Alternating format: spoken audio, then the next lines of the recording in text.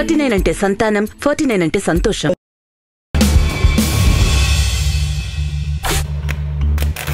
ఈ వారం మన గెస్ట్ కోగంటి సత్యం గారు, బెజవాడ రౌడీ షీట్.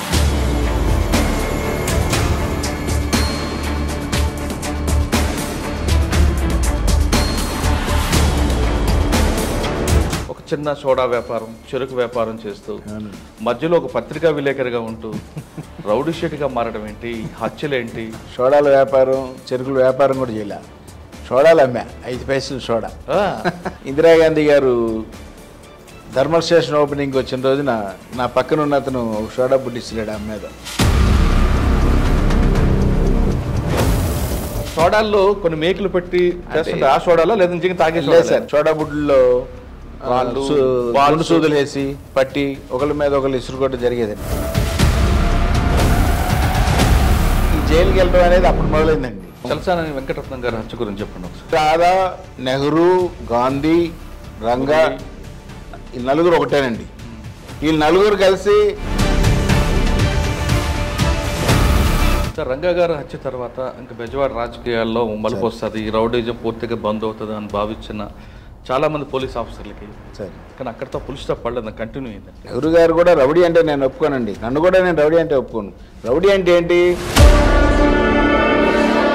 మా మీద రౌడీ షీట్లు ఉన్నాయి కదా. చాలా మంది బెజవాడలో రౌడీ అనగానే అదొక పెద్ద బెంచ్ మార్క్ అనుకుంటూ కాలర్ ఎగరేసే వాళ్ళు ఉంటారు కదండి. పోలీసులు కూడా కొంచెం ఎగస్టాల్ కొన్నిసార్లు చేస్తున్నారండి. కొన్ని ఎగస్టాల్ చేయడం వల్ల. కానీ బెజవాడ కమిషనర్గా సురేంద్ర బాబు వచ్చినప్పుడు మా కులపోడు వచ్చాడు అంటూ చాలా మంది కొంచెం కాలర్ ఎగరేశారు. నాకు కులం లేదండి. మీకు లేదు, కానీ మీ సామాజిక వర్గం ఆయన్ని పక్కన పెట్టింది. పక్కన పెట్టడం అంటే ఆయన ప్యాకెట్ బంద్ చేయించారు. మరి చేయాలి కదా ఆయన డ్యూటీ. ఆయన డ్యూటీ ఆయన చేయాలంటే భారతదేశ వ్యాప్తంగా ఎక్కడ ప్యాకెట్ కూడకూడదు అనేది ఎక్కడా లేదండి. కోగంటి సత్యం దొడ్లో ఎటువంటి పంచాయతీ అయినా సరే పోలీస్ ఆఫీసర్లు కానీ జడ్జెస్ కానీ ఎటువంటివి కూడా కోట్లాది రూపాయల విలువైన స్థలం కనబడితే, కోగంటి సత్యం గారు కనపడితే అది నీ పాకెట్లో రావాల్సిందే కదా డాక్యుమెంట్. కష్టపడి సంపాదించినప్పుడు కొనుక్కున్నప్పుడు ఎవరి పేరు మీద పెట్టాల్సిన రాజకీయ నాయకుల్లాగా మనకు ఆ కర్మేం పట్టలేదు కదండి. ఇక కాల్మనీ అని చెప్పేసి అలా లాగారు. మరి ఆ కాల్మనీ కేసు ఇప్పటివరకు ఏమైందండి? ఏం చేశారు పోలీసు వారు? ఫస్ట్ 302 ఒక బిషప్ని ఎయిర్పోర్ట్లో దిగి కారులో వస్తుంటే లారీ అడ్డం పెట్టేసేసి పెట్రోల్ పోసి కాల్చేశాడు. రాంప్రసాద్ హత్యలోనే హైదరాబాద్ పోలీస్ రికార్డులో మీ పేరు. ఈ హైదరాబాద్లో మన ఆంధ్రప్రదేశ్ లాగా ఉండదండి. ఇక్కడికి 100 రూపాయలు ఇస్తే చంపేసేవాళ్ళు ఉంటుంది. అందులో ఒక ఆయన 15 లక్షల రూపాయలు ఇస్తేనే హత్య చేశానంటూ ఒక మీడియాలో కూడా చెప్పాడు. వాస్తవం అంటారా? ఏమన్నా చేయాలంటే నాకు డబ్బులు ఇవ్వాల్సలేదండి, నేను చేసి రమ్మంటే చేసేస్తాను. బోండా ఉమాగా మీరు పార్ట్నర్స్ కదా, మరి మీ ఇద్దరు మధ్య ఎందుకు తేడా అంటే ఎమ్మెల్యే అయ్యాడు కదండి. ఎమ్మెల్యే లెవెల్ చూపిద్దామని మా దగ్గర చూశాడు. నన్ను ఆ రోజు నైటు నిన్న నువ్వు ఎక్కడికి వెళ్తావు రేపు పొద్దున్న నీ సంగతి నేను చూస్తానని చెప్పేసి అన్నాడు. 307 కేసు పెట్టి తెల్లారిపాటికి వచ్చి నన్ను అరెస్ట్ చేసేసిన తర్వాత ఆ కబ్జా దేవుడి దగ్గరికి వచ్చాడు ఈ చంద్రబాబు నాయుడు, సిగ్గు సరే లేకుండా. 47 నుంచి ఉన్న కాంగ్రెస్ పార్టీని 82లో 9 నెలల్లో దాన్ని భూస్థాపితం చేసి మహానుభావులాగా పైకి వచ్చినటువంటి ఆయన్ని ఈ కుటుంబాన్ని అందరిని కలిపి రెచ్చగొట్టి ఆ లక్ష్మీ భారత్ను పంపించింది ఎవరండి? చంద్రబాబు నాయుడే. రాంప్రసాద్ మర్డర్ కేసులో హైదరాబాద్ పోలీసులో మీ పేరు వచ్చింది. అవును సార్. ఇది అయిన తర్వాత విజయవాడలో రాహుల్ హత్య, ఆ కుర్రాడు అలానే విజయ్ అనేవాడు ఇద్దరు కలిసి పెట్టారండి. ఇది దాంట్లో 19 కోట్లు క్యాష్, ఒక 6 కోట్లు క్యాష్, ఒకటి 25 కోట్లు 20 కోట్లు బ్యాంకుల్లో తీసుకున్నారు వీళ్ళు. తర్వాత 10 గంటలకి టీవీలో వచ్చిందండి. టీవీ మీద వెనకమాల కారులో వచ్చే ఉందండి. అమ్మవారి సాక్షిగా నేను చంపలేదండి. చంపించారు. తాలూకా జర్నీలో ఎప్పుడు మీ మీద అటాక్లు జరగలేదు? ఇప్పటికీ నేను ఒంటరిగా తిరుగుతున్నాను విజయవాడలో కూడా. మనకు అంత సీన్ ఎవరికి లేదండి. ఇప్పుడు ఎన్ని కోట్లు సంపాదించుంటారు? విజయవాడలో రౌడీలు, చిన్న రౌడీ సంపాదించినంత కూడా మేము ఇంత కష్టపడి 2 సంవత్సరాలుగా సంపాదించాల. చేతికి తడంటకుండా సార్ హత్య చేయించడం ఎలా అండి?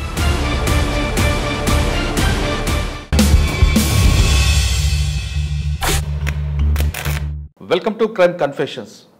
పుట్టిన ప్రతి వ్యక్తి మంచివాడు చెడ్డవాడుగా మారాలంటే ఆ కుటుంబ పరిస్థితులు, చుట్టూ పెరిగిన వాతావరణం లేదా చెడు స్నేహం, ఈ 3 ఎక్కువగా ప్రధాన పాత్ర పోషిస్తుంటాయి. ఏ వ్యక్తి కూడా కావాలని నేరాలు చేయడు, జైలు జీవితం అనిపించాలనుకోడు, కుటుంబాన్ని రోడ్డును పాలు చేయాలని ఏ వ్యక్తి కోరుకోరు. ఆ పరిస్థితి ప్రభావంతోనూ లేదా తన కళ్ళ ముందు అన్యాయం జరుగుతుంటే దాన్ని ఎదిరించడానికనో కొంతమంది కర్రలు, కత్తులు, తుపాకులు పట్టుకుంటారు. ఆ విధంగా పట్టుకున్న వాళ్ళు సమాజం వాళ్ళకి రౌడీ అనే ముద్ర వేస్తుంది. ఆ రౌడీ కొంతకాలం జైలుకి వెళ్ళొచ్చిన తర్వాత అతనిలో మార్పు వస్తే తిరిగి మంచిపాటు వస్తారు. కానీ ప్రజల చుట్టూ ఉన్న ప్రజలందరూ కూడా ఆయన రౌడీ అన్న నమస్తే అంటూ ఒక వెప్పుగోలుగుంటే దాంట్లో ఉన్న మజాని ఎంజాయ్ చేయడానికి మరి కొంతమంది అదే బాటలో కంటిన్యూ అవుతుంటారు. ఆ విధంగా ఒకసారి ఊబులో దిగి బయటకు రాలేక చిక్కుకున్న చాలామంది వ్యక్తులు జైలు జీవితం అనిపించి బయటకు వచ్చి మంచి మనిషిగా మారుతుంటారు.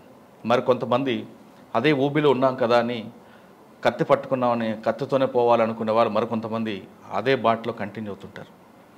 ఆ విధంగా చిక్కుకున్న పరిస్థితుల ప్రభావంతోనూ లేదా కొన్ని కారణాలతో చిక్కుకున్న వారు వారిని పరిచయం చేసే ఈ కార్యక్రమంలో ఈ వారం మన గెస్ట్ కోగంటి సత్యం గారు, బెజవాడ రౌడీ షీటర్. కోగంటి సత్యం గారు కమ్యూనిస్టు భావాలు గల వ్యక్తి. ఆయన రౌడీగా మారడానికి, హత్యలు చేయించడానికి, బెదిరింపులకి ప్రధాన కారణం ఏంటనే విషయాన్ని అన్నిటి తెలుసుకుందాం. సాధారణంగా ఒక వ్యక్తి కమ్యూనిస్టు భావాలు గల వ్యక్తి నేరస్తుడిగా మారడం అనేది చాలా తక్కువ మందిలో కనిపిస్తుంటుంది.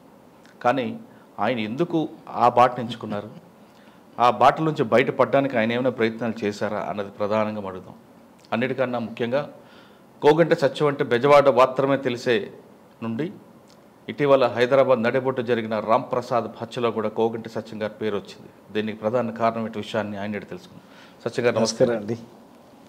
ఒక చక్కల పొలిటీషియన్గా, ఒక హోమియోపతి డాక్టర్గాను, ఏదో బాబా భక్తులుగాను ఉన్న మీరు మిమ్మల్ని చూస్తే ఒక రౌడీ షీటర్, ఒక క్రిమినల్, ఎన్ని పేర్లు ఉన్నాయి అన్ని పేర్లు పిలాలంటే నాకు కొంచెం ఇబ్బందిగా అనిపిస్తుంది. సారీ, కోగంటి సత్యం గారు అంటే విజయవాడలో ఒక కమ్యూనిస్ట్ భావాలు గల వ్యక్తి. అవునండి. కమ్యూనిస్ట్ భావాల వ్యక్తి ఎప్పుడు కూడా తన కళ్ళ ముందు అన్యాయం జరిగితే ఎదిరించడంలో, ప్రశ్నించడంలో వాళ్ళకి ముందు ఉంటుంది. అవునండి. మిగతా వాళ్ళంటే దాన్ని గమ్ముడిపోతారు తప్ప మీరు కాదు. ప్లస్ మీరు కమర్షియల్ కమ్యూనిస్ట్ కూడా అసలు కూడా కాదండి.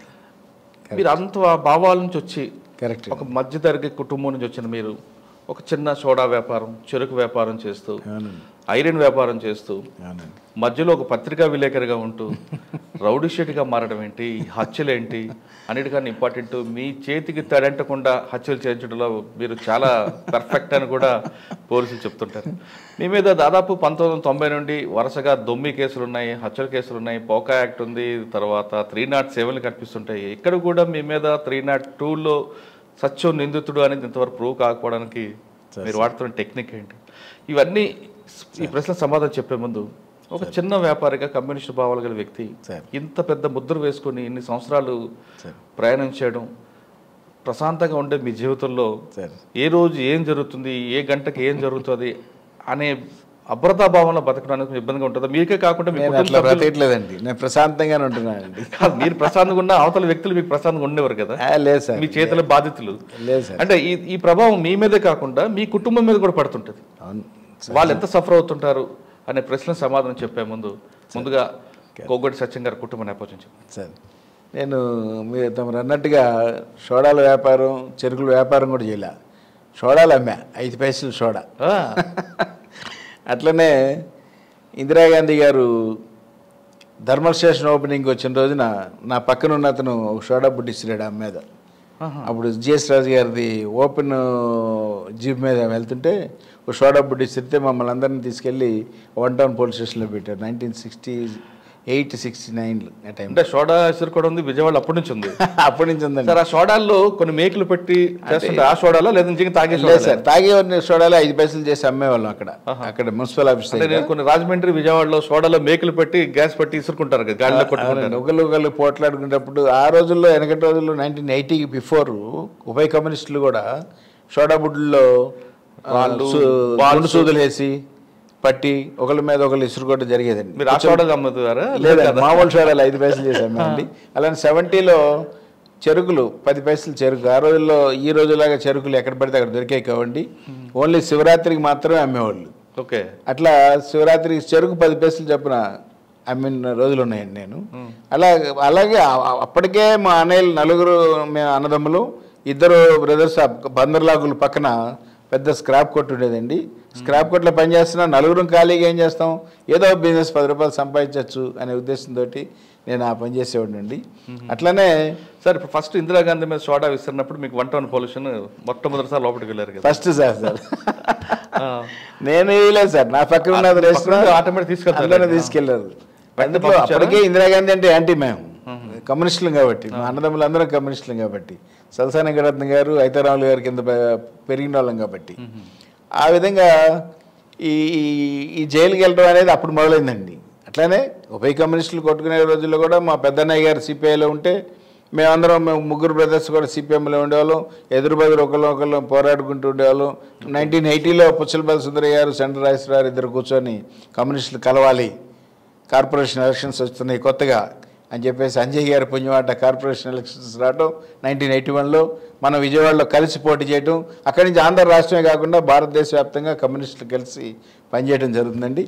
ఆ సందర్భంగా నేనేంటంటే ఆ కమ్యూనిస్ట్ పార్టీల్లోనే పనిచేస్తూ పేదవాళ్ళ నుంచి, పేదరికం నుంచి అప్పటి నుంచే చిన్న ఇండస్ట్రీ పెట్టుకుంటూ అట్లా పైకి వచ్చామండి. పెరుగుతున్నా కానీ ఆ పేదవాళ్ళని వదులుకోకూడదు, మనం పేదరికం నుంచి వచ్చామనే ఉద్దేశంతో. అంతేకాదు, నేను 4 చెరుకులు అమ్మితే 40 పైసలు వస్తే ఆర్సీలు వసూలు చేసుకుని వెళ్ళిపోయాడండి ఒకడు వచ్చి, మున్సిపల్ కార్పొరేషన్ తరపు నుంచి వసూలు చేసుకు వెళ్ళిపోతే మా పెద్ద బ్రదర్ కబురు చేస్తే, మళ్ళీ వేస్తే నాకు కబురు చేయవాడు ఎవడని వస్తే అని చెప్తున్నాడండి అప్పుడులోనే. అది నేను మనసులో పెట్టుకొని 1980లో మరి టి వెంకటేశ్వరరావు మేయర్ అయ్యారు, ఐతారాములు గారు డిప్యూటీ మేయర్ అయ్యారు.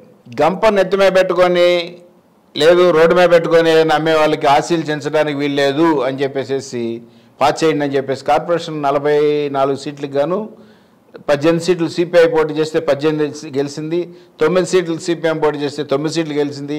కార్పొరేషన్లో పెద్ద విజయడంగా మోగించాము. కాబట్టి ఇది ఒకటి మేయర్ గారిని అడిగానండి, టీవీ గారిని, సార్ ఇది ఒకటి చేసి పెడదామండి, పేదవాళ్ళకి న్యాయం జరుగుద్ది. ఎందుకంటే నేను చెరుకులు అమ్మాను, సోడాలు అమ్మాను, ఆశీలు చెంచడం అనేది అన్యాయం ఏంటంటే, అన్యాయం అంటే కాదు కార్పొరేషన్లో డబ్బు కావాలి, ఇప్పుడు కుదరదు అన్నారండి. కార్పొరేషన్ డబ్బులు రావాలంటే పేదవాడు చాలా ఉన్నాయి కదా మార్గాలు, ఇన్కమ్ కార్పొరేషన్ దానికి ఇదే కాదు కదా. అదే అంటే సరే నేను 1986లో 83లో టీడీపీ పార్టీ వచ్చిందండి. 86లో మళ్ళీ కార్పొరేషన్ ఎలక్షన్స్ వచ్చినాయి. సిపిఎం పార్టీ ఏమో టీడీపీతో కలిసిపోయింది, సిపిఐ పార్టీ విడిగా పోటీ చేసింది. జంజాల శంకర్ గారు మేయర్ అయ్యారు, కాంగ్రెస్ పార్టీ. అక్కడ దెబ్బతిన్నాం మన కమ్యూనిస్ట్ పార్టీ. అయినా సరే నేను శంకర్ గారి దగ్గరికి వెళ్ళి, నాకు ఏ పార్టీ అయినా ఒకటే అండి, అందరూ ఒకటే నాకు, అన్ని పార్టీల వాళ్ళు కూడా మా పార్టీ సత్యం గారు అని చెప్పి చెప్పుకుంటారు. అట్లా శంకర్ గారి దగ్గరికి వెళ్ళి అడిగితే వెంటనే జీవో పాస్ చేశారండి ఆయన కార్పొరేషన్లో. అప్పటి నుంచి ఆ రోజు నుంచి ఈ రోజు వరకు కూడా రోడ్డు మీద పెట్టుకొని అమ్మేవాళ్ళకి కానీ, నెత్తి మీద పెట్టుకొని అమ్మేవాళ్ళకి కానీ సపోటాలు అవి అమ్ముతుంటారండి, కూరగాయలు ఈ అమ్మేవాళ్ళకి కానీ ఆశీలు చెంచకుండా ఉన్నారు. అది ఆ పేదరికాన్ని గుర్తుంచుకొని నేను ఈ రోజు వరకు కూడా అదే పేదవాడిగానే బతుకుతున్నానండి నేను.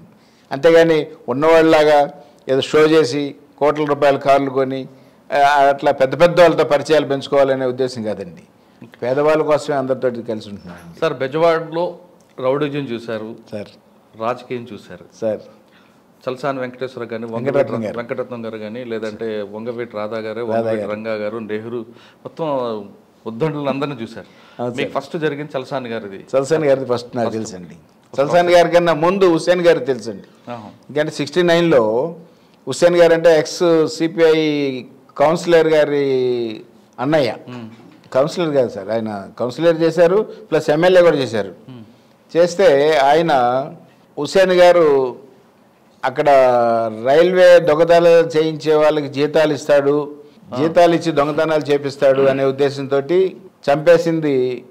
ఆయన దగ్గర పనిచేసే వాళ్ళే ఆయన చంపారండి. వెంకటరత్న గారు, హుస్సేన్ గారిని, నాజర్ అలీ గారు, ఎక్స్ ఎమ్మెల్యే గారు అన్నయ్య గారిని చంపితే ఆ కేసు మా పార్టీ వాళ్ళ మీద, ఐతారాముల గారి మీద, రాము మీద, ఐతా సామయ్య మీద, అలాగే పసుపులేటి వెంకటేశ్వరరావు, మండా వెంకటేశ్వరరావు, పెద్ద మండా వెంకటేశ్వరరావు, మా వాళ్ళందరినీ కూడా అరెస్ట్ చేసి ఆ కేసులో సలసాని గారు. నేను లేనండి, నేను చిన్న పిల్లాడిని, చాలా చిన్నపడండి, 69. ఆ విధంగా వీళ్ళందరినీ కూడా జైలుకి పంపించి, అయితే కేవలం వెంకటరత్న గారు, సలసాని వెంకటరత్న గారు కమ్యూనిస్ట్ పార్టీ చీలిపోయిన కొత్త కాబట్టి వాళ్ళందరినీ జైలుకి పంపిస్తే ఆ కేసులో శిక్షలు పెడితే 2-3కి హైకోర్టులో మొత్తం అందరికీ కలిపి కొట్టేసిందండి. అలాగే కమ్యూనిస్ట్ పార్టీలో ఆ విధమైన ఒకరి మీద ఒకళ్ళు విరోధంగా పెరిగారు. అలానే సలసాని వెంకటరత్న గారిని 72లో చంపేస్తే అప్పటికి రాధా, నెహ్రూ, గాంధీ, రంగా ఈ నలుగురు ఒకటేనండి. వీళ్ళు నలుగురు కలిసి రాధా గారు వీళ్ళందరూ కలిసి ప్రమాణం చేశారు, కమ్యూనిస్ట్ పార్టీ లేకుండా చేస్తామని సలసాని వెంకటరత్న గారిని చంపినప్పుడు. అట్లానే రాధా గారిని మరి 73లో రాధా గారితో పాటు 5గురిని చంపిన రోజున ఆ రాధా గారితో పాటు ఆ శవాల దగ్గర ప్రమాణం చేశారు ఈ గాంధీ గారు, ఈ నెహ్రూ గారు, ఈ రంగా గారు, ముగ్గురు కూడా కమ్యూనిస్ట్ పార్టీ లేకుండా చేస్తామని. ఇవాళ ఎవరు లేకుండా పోయారండి?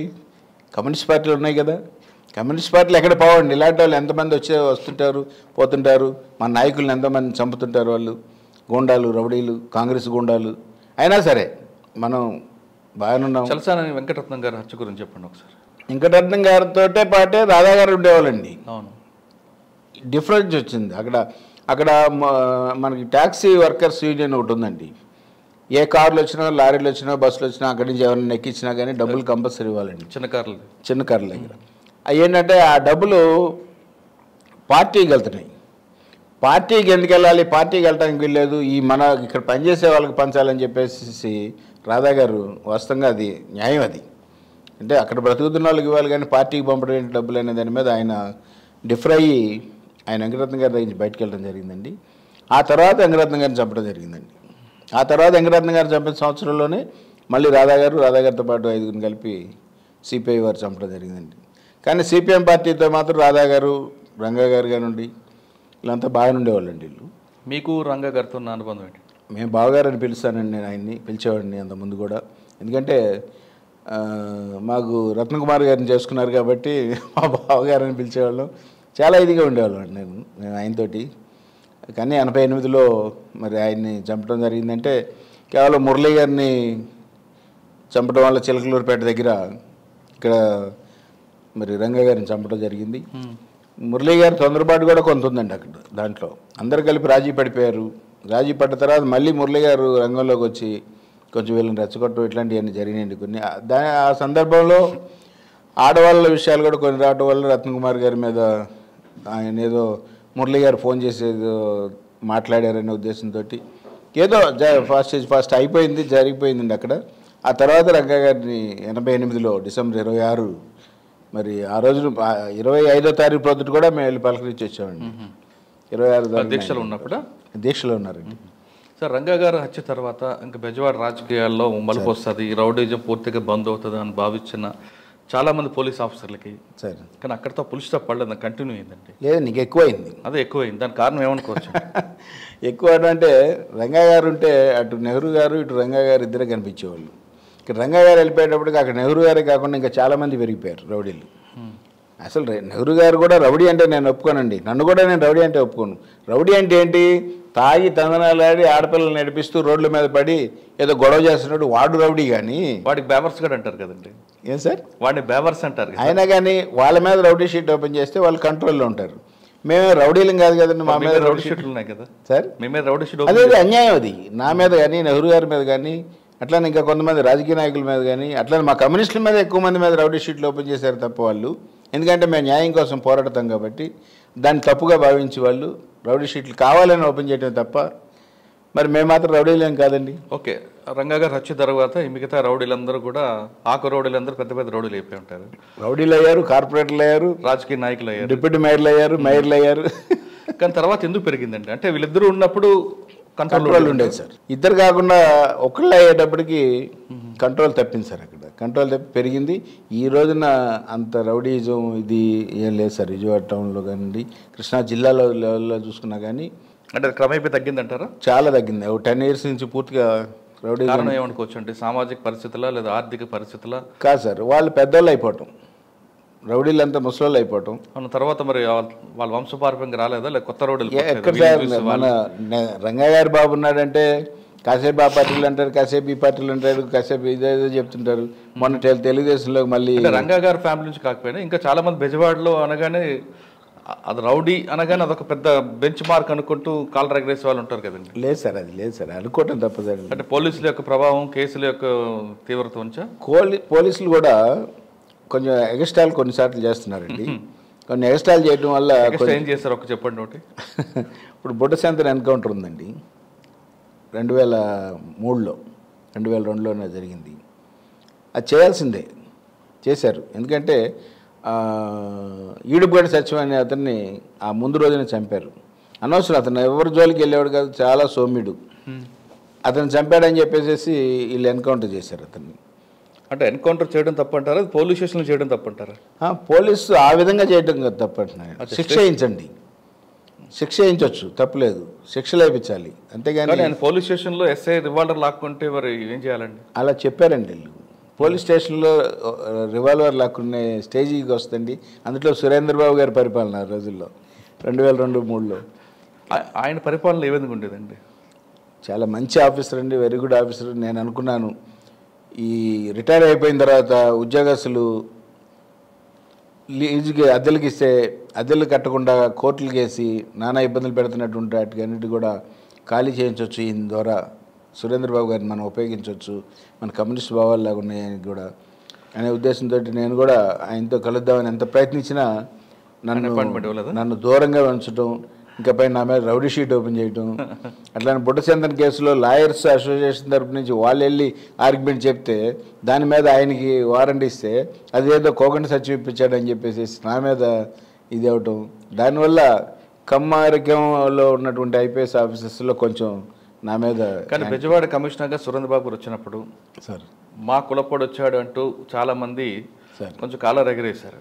తర్వాత వర్గానికి ఒక వార్నింగ్ ఇస్తూ, కానీ ఆయన్ని ఏ వర్గాన్ని కూడా దగ్గర కాకుండా సరి సమానంగా పరిపాలన చేశారు.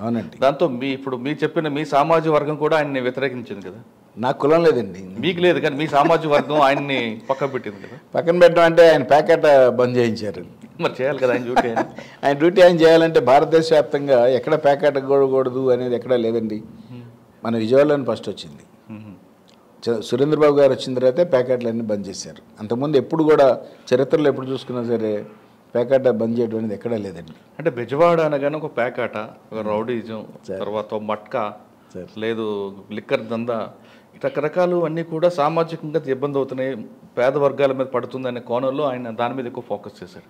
లేదు సార్, అది అట్లా కదా. ఆయన ఉద్దేశం అంతా ఎట్లా ఉంటుందంటే అందరూ భయపడాలి, కంట్రోల్ అవ్వాలి. దానికి ఎవరిని పెద్దవాళ్ళని ఎవరిని అరెస్ట్ చేయాలనే ఉద్దేశంతో నన్ను కూడా ఒకసారి అరెస్ట్ చేశారు.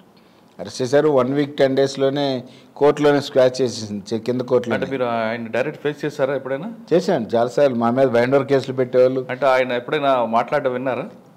నా మీద వార్నింగ్ ఇచ్చారు మీకు ఎప్పుడైనా? నాకు ఎప్పుడు వార్నింగ్ ఇవ్వలేదండి. బైండర్ కేసు పెట్టినప్పుడల్లా ఆయన దగ్గరికి వెళ్తుండేవాళ్ళం. మేము అడిగాను నేను ఒకరోజు, సార్ బైండర్ కేసు పెడితే మా అన్నయ్యలు కూడా తిరిగారు కమ్యూనిస్ట్ పార్టీలో బైండర్ కేసుల్లో, మేము కూడా తిరిగాం చిన్నప్పుడు కూడా. కానీ అప్పట్లో మ్యాజిస్ట్రేట్ దగ్గర కాకుండా ఈ తహసీల్దార్ దగ్గర ఉండేదండి. ఎంఆర్ఓ నూజివీడులో ఉంటే నూజివీడు, నందిగాం తిప్పేవాళ్ళండి మేము చిన్నప్పుడు. అట్లా కాకుండా మీరు పొద్దున్న నుంచి సాయంత్రం దాకా ఉంచుతున్నారు, ఓకే ఉంచండి, 5 గంటలకల్లా మీరు వాయిదా వేయాలండి, కానీ మీరు వాయిదా వేయట్లేదు, అది కాకుండా సంవత్సరం అవుతుంది. బైండర్ కేసు అంటే 6 నెలల్లోనే తీసేయాలి, లేదు 6 నెలలలోపు ఇద్దరికి ఉభయలకు కనుక గొడవలు ఏమైనా జరిగితే మళ్ళీ కంటిన్యూ చేయాలి. అట్లాంటిది మా ఇద్దరి మధ్యలో ఏం గొడవలు లేవు, ఒల్లూరు అశోక్ కంపెనీ అని మాకండి, మాకేం గొడవలు లేవు కాబట్టి మీరు తీసేయండి, ఇప్పుడు 1 year అయిపోయిందని చెప్పేసి. అది కాకుండా 5 గంటలు దాటిన తర్వాత కూడా మీరు కోర్టు నడుపుతున్నట్లు లెక్క, ఇది అన్యాయం అని చెప్పేసి నేను అడిగానండి. ఏమన్నారు ఆయన? నేను అడిగితే కిందకి పై చూసి ఆ రోజే నన్ను అరెస్ట్ చేశాడు. ఆ రోజు నైట్ ఏంటి సచిన్ గారు పోలీసు వాళ్ళు పాపం వాళ్ళంతా మన మనుషులే, ఆయన ఒక్కడే కానీ అందరూ మన వాళ్ళే. ఎప్పుడైనా వెళ్ళారా మీరు?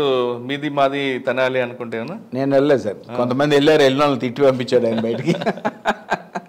మీది మాది తినాలని వెళ్ళకూడదు సార్, ఎందుకంటే పోలీస్ ఆఫీసర్ ఆయన చక్కగా పరిపాలించమని చెప్పేసి సలహాలు ఇవ్వచ్చు, తప్పులేదు.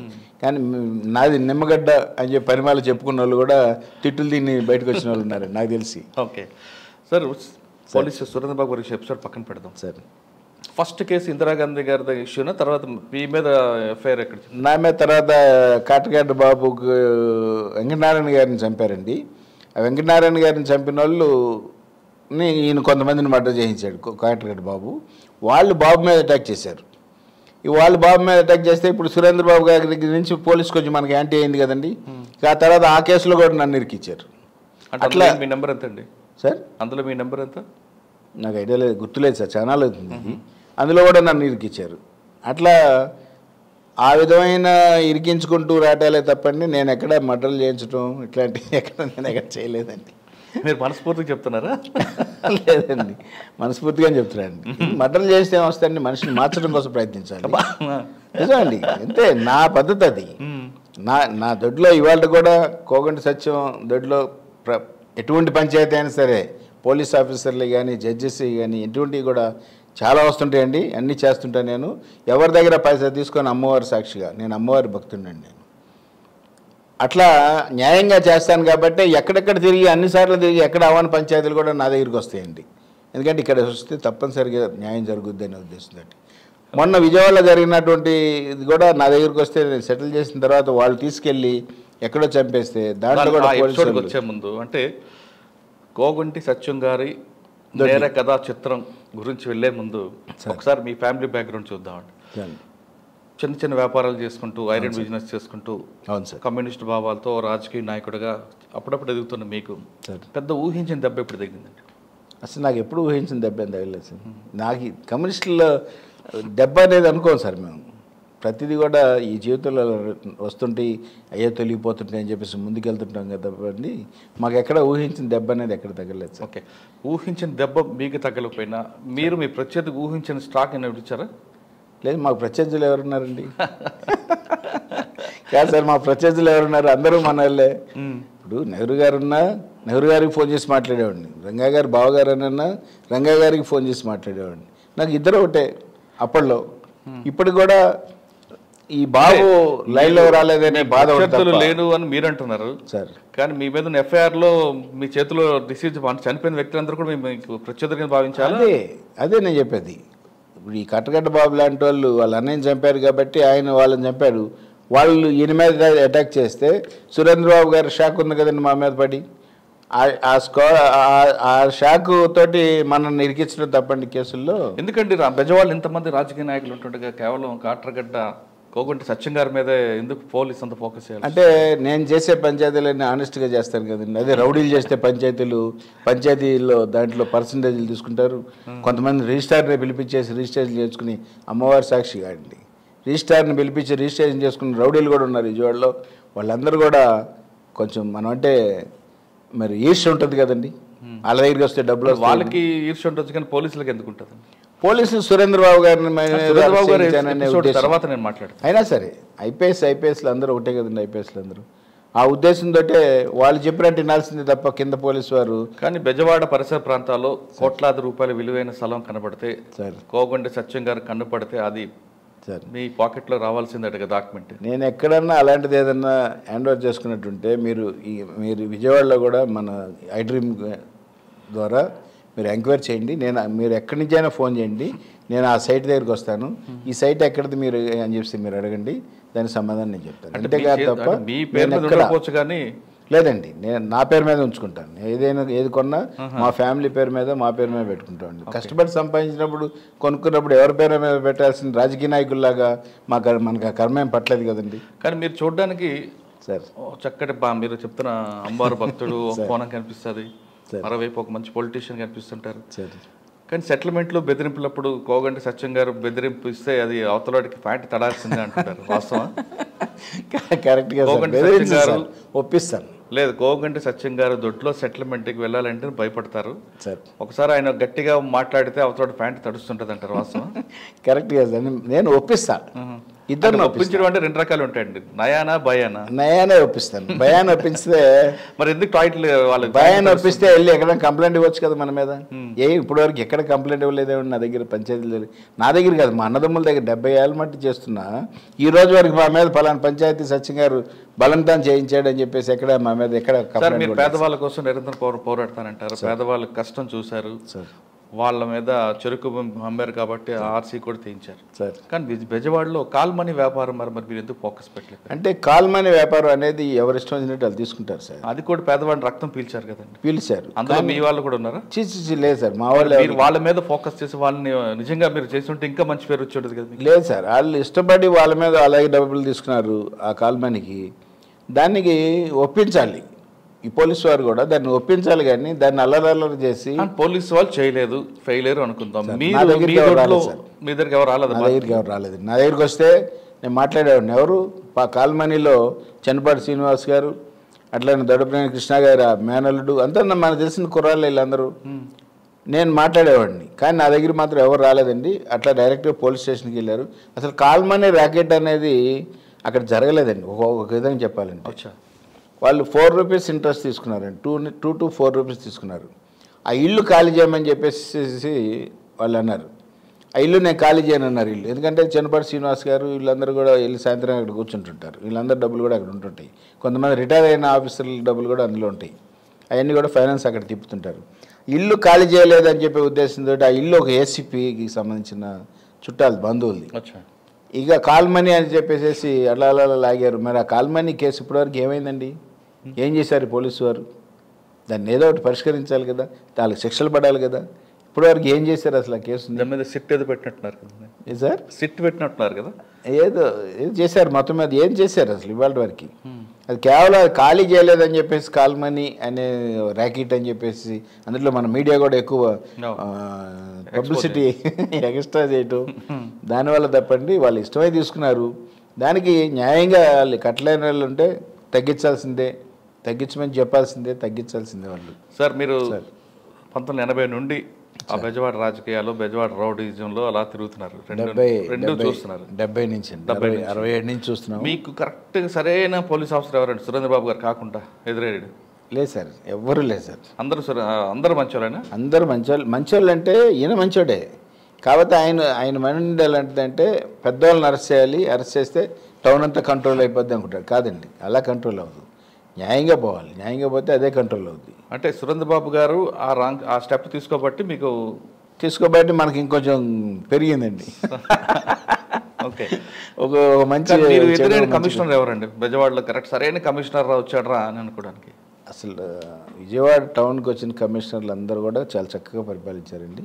సురేంద్రబాబు గారు కూడా ఏదో ఎన్కౌంటర్ చేశారు తప్ప ఆయన కూడా చాలా చక్కగా పరిపాలించారు. అయితే కమ్మారికి యాంటీ అయ్యారు, వాళ్ళ కులానికే వాళ్ళకి యాంటీ అయ్యారు ఆయన. ఎందుకంటే కేవలం పేకాట్ ఆఫ్ చేయించారు అనే ఉద్దేశంతో యాంటీ అయ్యారు. అది మళ్ళీ రన్ చేయాలంటే కమ్మారి వల్ల కానిది ఏం లేదు ఆ కృష్ణా జిల్లాలో. అట్లాంటిది వాళ్ళ వల్ల చంద్రబాబు గారి దగ్గరికి వెళ్ళారు ఎన్నోసార్లు. వెళ్ళి ఎట్లయినా సరే ఒక్క క్లబ్ అన్న తెరిపించాలని చెప్పి ఎంతో ప్రయత్నించారు. అది దాన్ని ఆయన ఒప్పుకోలేదు. ఆయన ఏంటంటే అదొక టైప్ అంతే. అదే విధంగా పెడదామండి సార్. మీ విషయంకి వద్దామండి సార్. మీ నేర చరిత్రలో నడుస్తున్నప్పుడు ఫస్ట్ మీరు అన్ని 9 కేసులు 307లో అవే ఉంటాయి. 9 కేసులు లేవు సార్, 307, 302. ఫస్ట్ 302 ఎక్కడ? ఫస్ట్ 302 ఒక బిషప్ని ఎయిర్పోర్ట్లో దిగి కారులో వస్తుంటే, గన్నవరం నుంచి వస్తుంటే కేసరపల్లి దగ్గర లారీ అడ్డం పెట్టేసేసి పెట్రోల్ పోసి కాల్చేసాడండి. భగవాన్ దాస్ అని చెప్పేసి ఒక అతను కాల్చేస్తే బిషప్ భార్య అక్కడే చనిపోయింది. బిషప్ గారు తర్వాత చనిపోయారు. ఆ కేసులో ఈ భగవాన్ దాస్ అనే అతను తప్పించుకున్నాడు. ఆ తర్వాత కొంతమందికి శిక్షలు పడ్డాయండి. ఈ భగవాన్ దాస్ని ఈ క్రిస్టియన్ సంస్థ, అది సంస్థ, ఆ సంస్థలో ఉన్నటువంటి వాళ్ళు దాంట్లో ఉన్న మెంబర్స్, దాంట్లో ఉన్న వాళ్ళందరూ కలిసి ఓ 4 కలిసి ఆ భగవాన్ దాస్ని మర్డర్ చేశారండి. మర్డర్ చేస్తే దాంట్లో నా పేరు పెట్టారు. నా పేరే కాకుండా ఇంకా ఒక 18 మంది పేర్లు పెట్టాడు.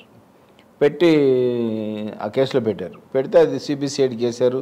సిబిసిఐడి ఎంక్వైరీలో వాస్తవంగా 4 చనిపోయిన ఆనందరావు సామ్యుయల్ అంటే బిషప్ గారి భార్య, బిషప్ వాళ్ళ తాలూకా బంధువులే అని చెప్పేసి కూడా కోర్టులో నిరూపించారు. అందుకని వాళ్ళ వరకు అరెస్ట్ అయ్యారు. మమ్మల్ని అందరిని కూడా తీసేయడం జరిగిందండి. ఫస్ట్ కేసు అదండి. ఎందుకు పెట్టారండి ఇక్కడ? సార్ రాజకీయం కాదు సార్. ఆ 4 నాతో తిరుగుతారని. ఆ 4 నాతో తిరిగినంత మాత్రం, ఆ 4 వెళ్ళి ఆయన చంపినంత మాత్రం నేను భగవాన్ దాస్ని చంపితే నాకు వచ్చేది ఏంటండి? నాకే రాదు కదండి. అది ఓకే. రెండోది మర్డర్ అండి. రెండోది ఎన్ని ఉంటాయండి మొత్తం మీ మీద? అబ్బాయి ఏముండదు సార్, ఇలా చెప్పుకుంటుంటారు పోలీసు వారు, మన మీడియా వారు. ఆ తర్వాత రెండోది కాటగడ్డ బాబుతో వచ్చినప్పటికి వాళ్ళ అన్నయ్య గారిని చంపిన వాళ్ళని చాలామంది చంపాడు. వాళ్ళ పగస్సులు ఎవరో కాదు, సెంతనోను వాళ్ళు కొంతమంది కలిసి అటాక్ చేశారు. ఆ 307 దాంట్లో కూడా సురేంద్రబాబు గారి పుణ్యం అంటే నన్ను పెట్టారు. ఆ తర్వాత రౌడీ షీట్ ఏమైందండి? ఆ కేసు కొట్టేశారండి. రైట్. మూడోది గుర్తు రావట్లేదు సార్. గుర్తు రావట్లేదు. ఏం లేదు అసలు, ఏమని చెప్పండి నేను అడిగితే ఎందుకంటే ఇప్పుడు హైదరాబాద్లో జరిగింది కదండి. ఏదండి? హైదరాబాద్లో రాంప్రసాద్, ఇందాక మీరు కూడా అన్నారు. రాంప్రసాద్ గారికి ముందా, రాంప్రసాద్ తర్వాత రాహుల్ అని ఒక కేసు ఉంటుంది. రాంప్రసాద్ తర్వాత అండి. దాన్ని చెప్తానండి. రాంప్రసాద్ అనే అతను నాకు అంటే హైదరాబాద్ వరకు రాంప్రసాద్ గారు మర్డర్ కేసు కాకముందు వరకు కోగంటి సత్యం గారు విజయవాడ వరకు పరిమితం. అవును సార్. అప్పుడప్పుడు హైదరాబాద్ రావడం, చిన్న సెటిల్మెంట్ చేసుకుంటూ కామ్కి అసలు కదండి. హైదరాబాద్ ఎక్కడ సెటిల్మెంట్? రాంప్రసాద్ హత్యలోనే హైదరాబాద్ పోలీస్ రికార్డులో మీ పేరు వచ్చింది. అదే అండి. అదే రాంప్రసాద్ అనే అతను, బోండా ఉమా అనే అతను నా ఫ్యాక్టరీలో పార్ట్నర్గా ఉండేవాడండి, ఎమ్మెల్యే. సార్, రాంప్రసాద్ గారికి వెళ్ళక ముందు బోండా ఉమా మీరు పార్ట్నర్స్ కదా, మరి మీ ఇద్దరి మధ్య ఎందుకు? మా ఇద్దరి మధ్య తేడా రాలేదండి. బోండా ఉమా ఒక అమ్మాయిని ప్రేమిస్తే, కమ్మారు అమ్మాయిని, వాళ్ళు చేయనంటే పెళ్లి చేసినంటే నేను దగ్గరుండి, ఆయన తిరుపతిలో ఉండేవాడండి, తిరుపతి నుంచి తీసుకొచ్చి దగ్గరుండి పెళ్లి చేసి నేను ఫ్యాక్టరీ పెట్టి ఫ్యాక్టరీలో వాటా ఇచ్చి ఆ ఫ్యాక్టరీలో చేశానండి. ఒక 5 ఏళ్ల తర్వాత నేను రాజకీయాల్లోకి వెళ్ళిపోతానన్నాడు. ఓకే అని చెప్పి పంపించాం, ఎమ్మెల్యేని చేసాం. ఆ వెళ్ళిపోయేటప్పుడు ఈ రాంప్రసాద్ బ్రహ్మమర్దిని వాళ్ళని దీంట్లో ఆయన షేరు వీళ్ళకి అమ్మేసి వెళ్ళాడండి. ఓకే. అమ్మేసి వెళ్ళాడు. వాళ్ళు ఏం చేశారంటే మాకు 2013లో మాకు అమ్మేసేసి వాళ్ళు వెళ్ళిపోయారు, హైదరాబాద్ వెళ్ళిపోయారు. రాంప్రసాద్ బామ్మర్ది భార్య వాళ్ళందరూ కూడా ఇక్కడ హైదరాబాద్లో ఎక్కడ ఫ్యాక్టరీ ఏదో తీసుకొని ఏదో చేశారండి. ఆ ఫ్యాక్టరీకి సంబంధించి ఏదో గొడవలు ఉన్నాయండి ఇక్కడ. మామూలుగా ఈ హైదరాబాద్లో మన ఆంధ్రప్రదేశ్ లాగా ఉండదండి. ఇక్కడికి 100 రూపాయలు ఇస్తే చంపేసేవాళ్ళు ఉంటారు వీళ్ళు. అలాగా ఏదో తేడాలు ఉండుంటాయి సార్. ఇక్కడ ఎవరో చంపారు. దానికి సత్యం గారి దగ్గర నుంచి మానేసి వచ్చాడు ఇతను, అందుకని సత్యం గారే చంపించాడు అని చెప్పేసి ఉద్దేశంతో వీళ్ళు నన్ను కూడా కలిపి, ఇంకా కొంతమందిని కలిపి, ఇక్కడ లోకల్ వాళ్ళని కూడా కలిపి నా మీద కేసు పెట్టారు. దానిలో కూడా ప్రభావం సురేంద్రబాబు గారిది. అలానే కేవీ రామారావు అని ఒక సీఏ ఉండేవాడండి, సురేంద్రబాబు గారు బూట్లు నాకేవాడు, అతను కూడా పాత్ర ఉన్నట్టు. సురేంద్రబాబు గారు లేరు కదండి ఇక్కడ, హైదరాబాద్ సంబంధం కదండి. ఏం సార్, ఎక్కడో సార్ ఉన్నారు కదా, ఇప్పుడు మొన్న రిటైర్ అయ్యారు వారు. అవును, అప్పటి వరకు ఉన్నారు కదా. అలానే కేవీ రామారావు అంటే తెలంగాణకి వేశారు. ఆయన ఒక అడిషనల్ ఎస్పీ అయ్యాడు. ఆయన ప్రభావం ఉండొచ్చు. పోలీసు వారు కదండి, ఆయన ప్రభావం ఉండొచ్చు. అందులో ఒక ఆయన సార్ 15 లక్షల రూపాయలు ఇస్తేనే హత్య చేశానంటూ ఒక మీడియాలో కూడా చెప్పాడు. వాస్తవం అంటారా? వాస్తవం కాదండి. అది ఏదో హెచ్చులకి పెరగడానికి మీరు అన్నారు సరే, పంచాయతీలు చేసుకోవడానికి కోసం చాలామంది పెరిగిపోయారు విజయవాడలో ఒకప్పుడు. ఆ విధంగా పెరగడం కోసం అలా ఎవడన్నా చెప్పుకున్నాడేమో కానండి, అదేం కరెక్ట్ కాదండి. ఎందుకంటే నాకు ఎవరన్నా చేయాలంటే నాకు డబ్బులు ఇవ్వాల్సలేదండి. నేను చేసి రమ్మంటే చేసి వస్తారు, కానీ చేయటం కరెక్ట్ కాదు. చేసి రమ్మంటే వస్తారా? చేసి రమ్మంటే చేసి వస్తారు, కానీ చేయటం కాదండి. మార్చడం, మనిషిని మార్చడం నా ఉద్దేశం అండి. మరి రాంప్రసాద్ గారితో విభేదాల్లో మీరు ఎప్పుడు ఆయనకి మార్చడానికి ప్రయత్నం చేయలేదు? రాంప్రసాద్కి మాకు గొడవే లేదు కదండి. అసలు అతనికి మాకు గొడవే లేదు. అట్లా బొండ ఉమామహేశ్వర గారు కూడా మొన్న స్టేట్మెంట్ ఇచ్చారు రాంప్రసాద్ మర్డర్ దాంట్లో కూడా. అసలు మాకు కూడా వాళ్ళకి గొడవ లేదు, వాళ్ళకి కూడా గొడవలు లేవు అని చెప్పేసి క్లియర్గా. అసలు బొండ ఉమామహేశ్వర గారికి మనకి తేడా ఎక్కడ వచ్చిందంటే 2016లో 63 అడుగులు వినాయకుడిని పెట్టాను నేను విజయవాడలో. అవును, అదంతటా అదే కరిగిపోద్ది అక్కడ, నిమజ్జనం కూడా ఐరన్ తోటి తయారు చేయించి పెడితే దానికి చంద్రబాబు గారిని 5 సార్లు వెళ్ళి పిలిచానండి. ఎందుకంటే ప్రతి ఎలక్షన్ కూడా నేను ఏదో ఫండ్ ఇస్తుంటాను చంద్రబాబు గారికి. అదే కాకుండా మా ఇళ్లలో ఫంక్షన్స్ వాటికి అన్నిటికి కూడా వచ్చేవారు చంద్రబాబు గారు, నిశ్చితార్థాలకి పెళ్ళిళ్ళకి అన్నిటికి వచ్చేవాళ్ళు. అందుకని చెప్పేసి 5 సార్లు వెళ్ళి పిలిస్తే ఇదిగో వస్తా అని చెప్పేసి అప్పటికి బోండా ఉమాకి మాకు కొంచెం తేడా వచ్చిందండి. తేడా అంటే ఎమ్మెల్యే అయ్యాడు కదండి, ఎమ్మెల్యే లెవెల్ చూపిద్దామని మా దగ్గర చూశాడు. అట్లా కాదు, నా కుర్రాడు అతను. నేను పెళ్లి చేశాను. ఫస్ట్ 2 లక్షల రూపాయలు అడ్వాన్స్ తీసుకెళ్ళి పెళ్లి కూతురికి ఇచ్చి వచ్చింది, మీ చేతితో మంచిదండి అంటే నా చేతితో ఇచ్చారు. 4-5 రోజుల తర్వాత నాకు ఇచ్చారు. అయినా సరే ఎమ్మెల్యే లెవెల్ పోయాడు. నా దగ్గర ఎమ్మెల్యే లెవెల్ పోతే కుదరదు కదండి. నా కుర్రాడు అతను, నేను నా మనిషి, నా బామ్మర్ది లాంటి వాడు, నా చెల్లెలు అంటే అమ్మాయిని ఇచ్చి పెళ్లి చేశాను. అక్కడ 2016లో బాబు సార్ ఇగోగా సార్ అక్కడ రాజకీయ నాయకులు ఒక వినాయకుడినో ఒక బొమ్మ పెట్టాలంటే సందాలు వసూలు చేసుకోవాలి. సందాలు వసూలు చేసుకొని జనం దగ్గర దండుకోవడం కోసమే ఈ బొండా ఉమామహేశ్వరరావు చెప్తే చంద్రబాబు గారు 2016లో వినాయకుడి దగ్గర రాలేదండి. సరే 10 ఏళ్ళు రాకపోతే గణపతి స్వామి బ్రహ్మాండం జరిగింది. ఆంధ్ర రాష్ట్రంలో మన హైదరాబాద్ ఖైరతాబాద్ కన్నా కూడా బాగా జరిగింది, చాలా బాగా జరిగిందనే ఉద్దేశంతో మేము హ్యాపీగా ఫీల్ అయ్యామండి. 17లో 72 అడుగులు గణపతి స్వామిని పెట్టామండి. పెట్టి వారం రోజుల్లో పండగ ఉందనగా ఈ కమిటీలో వైఎస్ఆర్స్ ఎక్కువ మంది ఉన్నారండి. నేను ఫస్ట్ సార్ చైర్మన్గా నేను ఉన్నాను కదా, బాగోదులేని తొండే హనుమంతరావు గారు అని ఒక ఆయన ఉన్నారండి. ఆయన బాంబే డైయింగ్ డీలరు. సరే పెద్ద ఆయన పెట్టండి అని చెప్పేసి, ఎందుకంటే మనకి పదవులు ముఖ్యం కాదు, పని ముఖ్యం, పని అవ్వటం ముఖ్యం, బాగా జరగడం ముఖ్యం, సచిన్ గారి ఆధ్వర్యంలో అని చెప్పి అనిపించుకోవడం ముఖ్యం. అట్లా అతన్ని చైర్మన్గా పెట్టానండి. అతనికి ఆ వైఎస్ఆర్స్లో 2 గ్రూపులు అయ్యి ఒక గ్రూప్ వెళ్ళిపోయి ఉమామహేశ్వరరావు దగ్గరికి వెళ్ళిపోయి ఉమామహేశ్వరరావు చైర్మన్గా ఎన్నుకొని వచ్చేసేసి 72 అడుగులు వినాయకుడిని వారం రోజులు పండగ ఉందనగా కబ్జా చేసేసి వెళ్ళిపోయాడండి. అప్పుడు టీవీలో లైవ్ కూడా డైరెక్ట్ లైవ్ ఆయన ఇంటికాడి నుంచి నేను వినాయకుడి దగ్గర నుంచి ఇచ్చామండి, గంటసేపు లైవ్. ఆ సందర్భంలో నన్ను ఆ రోజు నైటు నువ్వు ఎక్కడికి వెళ్తావు రేపు పొద్దున్న నీ సంగతి నేను చూస్తానని చెప్పేసి అన్నాడండి. మీరు ఇవాళ TV9 లైవ్ వేసుకొని చూసినా కానీ దాంట్లో క్లియర్గా అర్థమవుద్ది.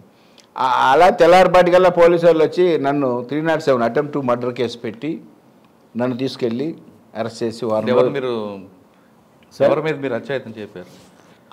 ఆ 2 గ్రూపుల్లో ఒక గ్రూప్ ఉమాపక్కకి వెళ్ళారు కదండి, వాళ్ళలో ఒక కుర్రాడి పేరుతో పెట్టి అమ్మవారి సాక్షిగా నేను ఆ కుర్రాడిని ఏం అనలేదు, అసలు ఆ కుర్రాడికి ఫోన్ చేయలేదు, ఆ కుర్రాడిని ముట్టుకోలేదు. గణపతి స్వామి వారి దగ్గర జరిగింది, లైవ్ అయిపోయింది. అయిపోగానే నేను మా థియేటర్కి వెళ్ళాను, థియేటర్ దగ్గర నుంచి ఇంటికి వెళ్ళిపోయాను తప్ప నేను ఎవరిని చేయలేదు. ఫోన్లో బెదిరిస్తే 307 పెట్టారా? అది కూడా లేదండి.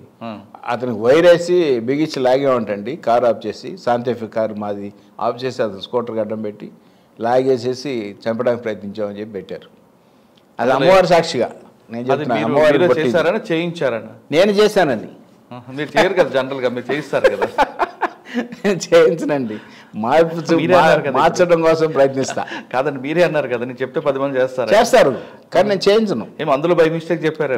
లేదు, అమ్మవారి మీద ఒట్టాను నేను, ఎందుకంటే నేను నమ్ముకున్న అమ్మవారు. రైట్. అయితే ఆ కేసులో 307 కేసు పెట్టి తెల్లారిపాటికి వచ్చి నన్ను అరెస్ట్ చేసేసిన తర్వాత ఆ కబ్జా దేవుడి దగ్గరికి వచ్చాడు ఈ చంద్రబాబు నాయుడు, సిగ్గు సేవ లేకుండా. సిగ్గున్నాడైతే అక్కడ ఎమ్మెల్యే ముఖ్యమా ముఖ్యమంత్రి ముఖ్యమండి? అసలు ఇక్కడ నువ్వు ముఖ్యమంత్రి అయ్యి ఉండి ఆఫ్టర్ ఒక ఎమ్మెల్యే వెళ్ళొద్దంటే ఆయన నియోజకవర్గం అయినంత మాత్రాన ఎవరి నియోజకవర్గం ఆయనకు 40,000 ఓట్లు వస్తే యువతలోడికి 35,000 ఓట్లు వస్తాయి. 35,000 ఓట్లోడు యాంటీ చేసుకుంటామా? వెళ్ళాలి కదా సార్. రాజకీయ నాయకుడు అంటే 2 పక్కల ఉండాలి. అట్లాంటిది రాలేదంటే ఆఫ్టర్ ఒక ఎమ్మెల్యేని చూసుకొని రాకుండా కబ్జా చేసిన దేవుడి దగ్గరికి వచ్చాడంటే దుర్మార్గంగా, ఎంత దుర్మార్గం ఆలోచించండి.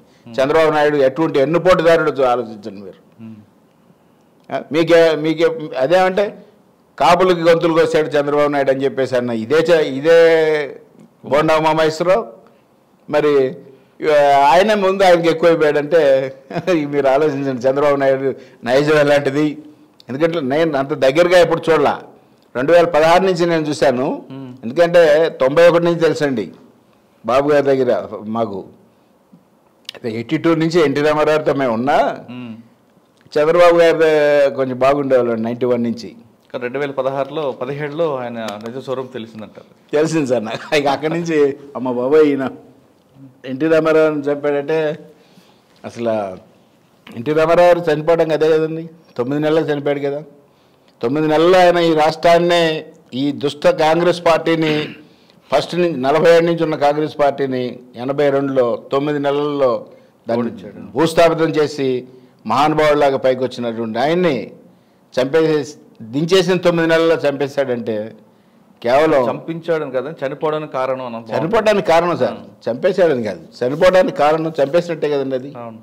అదే ఈ కుటుంబాన్ని అందరిని కలిపి రెచ్చగొట్టి ఆ లక్ష్మీ భారతిని పంపించింది ఎవరండి? చంద్రబాబు నాయుడే. కేవలం ఆ కుటుంబంలో గొడవలు తీసుకురావడం కోసం ఆ మోహన్ బాబు గారు అమాయకుడు పాప, ఆయన బోలాశంకరుడు మోహన్ బాబు గారు. వాస్తవంగా నాకు బాగా తెలుసండి, బాగా కుటుంబంతో. ఆయన ద్వారా లక్ష్మీభారతి గారిని పంపించి ఆ కుటుంబంలో కలతలు తీసుకొచ్చి, అలానే హరికృష్ణ గారికి ట్రాన్స్పోర్ట్ మినిస్టర్ ఇచ్చి 6 నెలల తర్వాత మళ్ళీ ఎమ్మెల్యే అయిన తర్వాత ఆయన ఎమ్మెల్యే అవ్వకముందు మినిస్టర్ ఇచ్చారు. ఏది చనిపోయినప్పుడు కలుపుకోవడం కోసం, రామారావుని చంపేసినప్పుడు కలుపుకోవడం కోసం. 6 నెలల తర్వాత మినిస్టర్ లేదేం లేదండి. తర్వాత ఎమ్మెల్యే అయిన తర్వాత ఏం లేకుండా చేశారు ఆయన్ని. ఓకే, అంటే చంద్రబాబు నాయుడు ఎపిసోడ్ పక్కన పెడితే సార్, అంటే అందులో చెప్తున్నవన్నీ కూడా నేను కాదన్ను అవును అనట్లేదు సార్. బొండ బొమ్మ గారితో విభేదాలు మీకు వచ్చాయి సార్. మన రాంప్రసాద్ గారు హత్యకు వద్దాం అంటే పోలీస్ రికార్డులో చంపిన వ్యక్తి సార్ రాత్రి 8:30 గంటలప్పుడు పోలీస్ స్టేషన్కి కోతవేటి దూరంలో, పంజాగుట్ట పోలీస్ స్టేషన్ కోతవేటి దూరంలో 8:30 చంపుతారు. అటాక్ చేయడం, కత్తులతో కారం జల్లి, తర్వాత ఆయన చనిపోవడం జరిగింది. మీరు ఆ టైంలో మీరు తిరుపతిలో ఉన్నారని? ఆ టైంలో తిరుపతిలో లేదు, ముందు రోజు తిరుపతిలో ఉన్నారు సార్. ముందు రోజు తిరుపతిలో ఉన్నారు, కానీ ఆ సమయంలో ఆ స్పాట్లో లేరు. లేదు సార్. కానీ మీరు A2గా మీరు ఉన్నారు అందులో. సార్ సార్ A1 నేను A1 కింద ఉన్నాను. A1 సారీ A1 120B తో పాటు 302 కూడా పెట్టింటున్నారు. 120B 302 రెండు ఉన్నాయి. Correct sir. 302 అంటే మీరు స్పాట్లో లేకపోయినా కుట్ర పన్నారు అనేది వస్తుంది కాన్స్పరెన్సీ. Yes sir. మరి అది మీరు పోలీసు మీ మీద కుట్ర ఉందని పెడుతున్నారు సార్.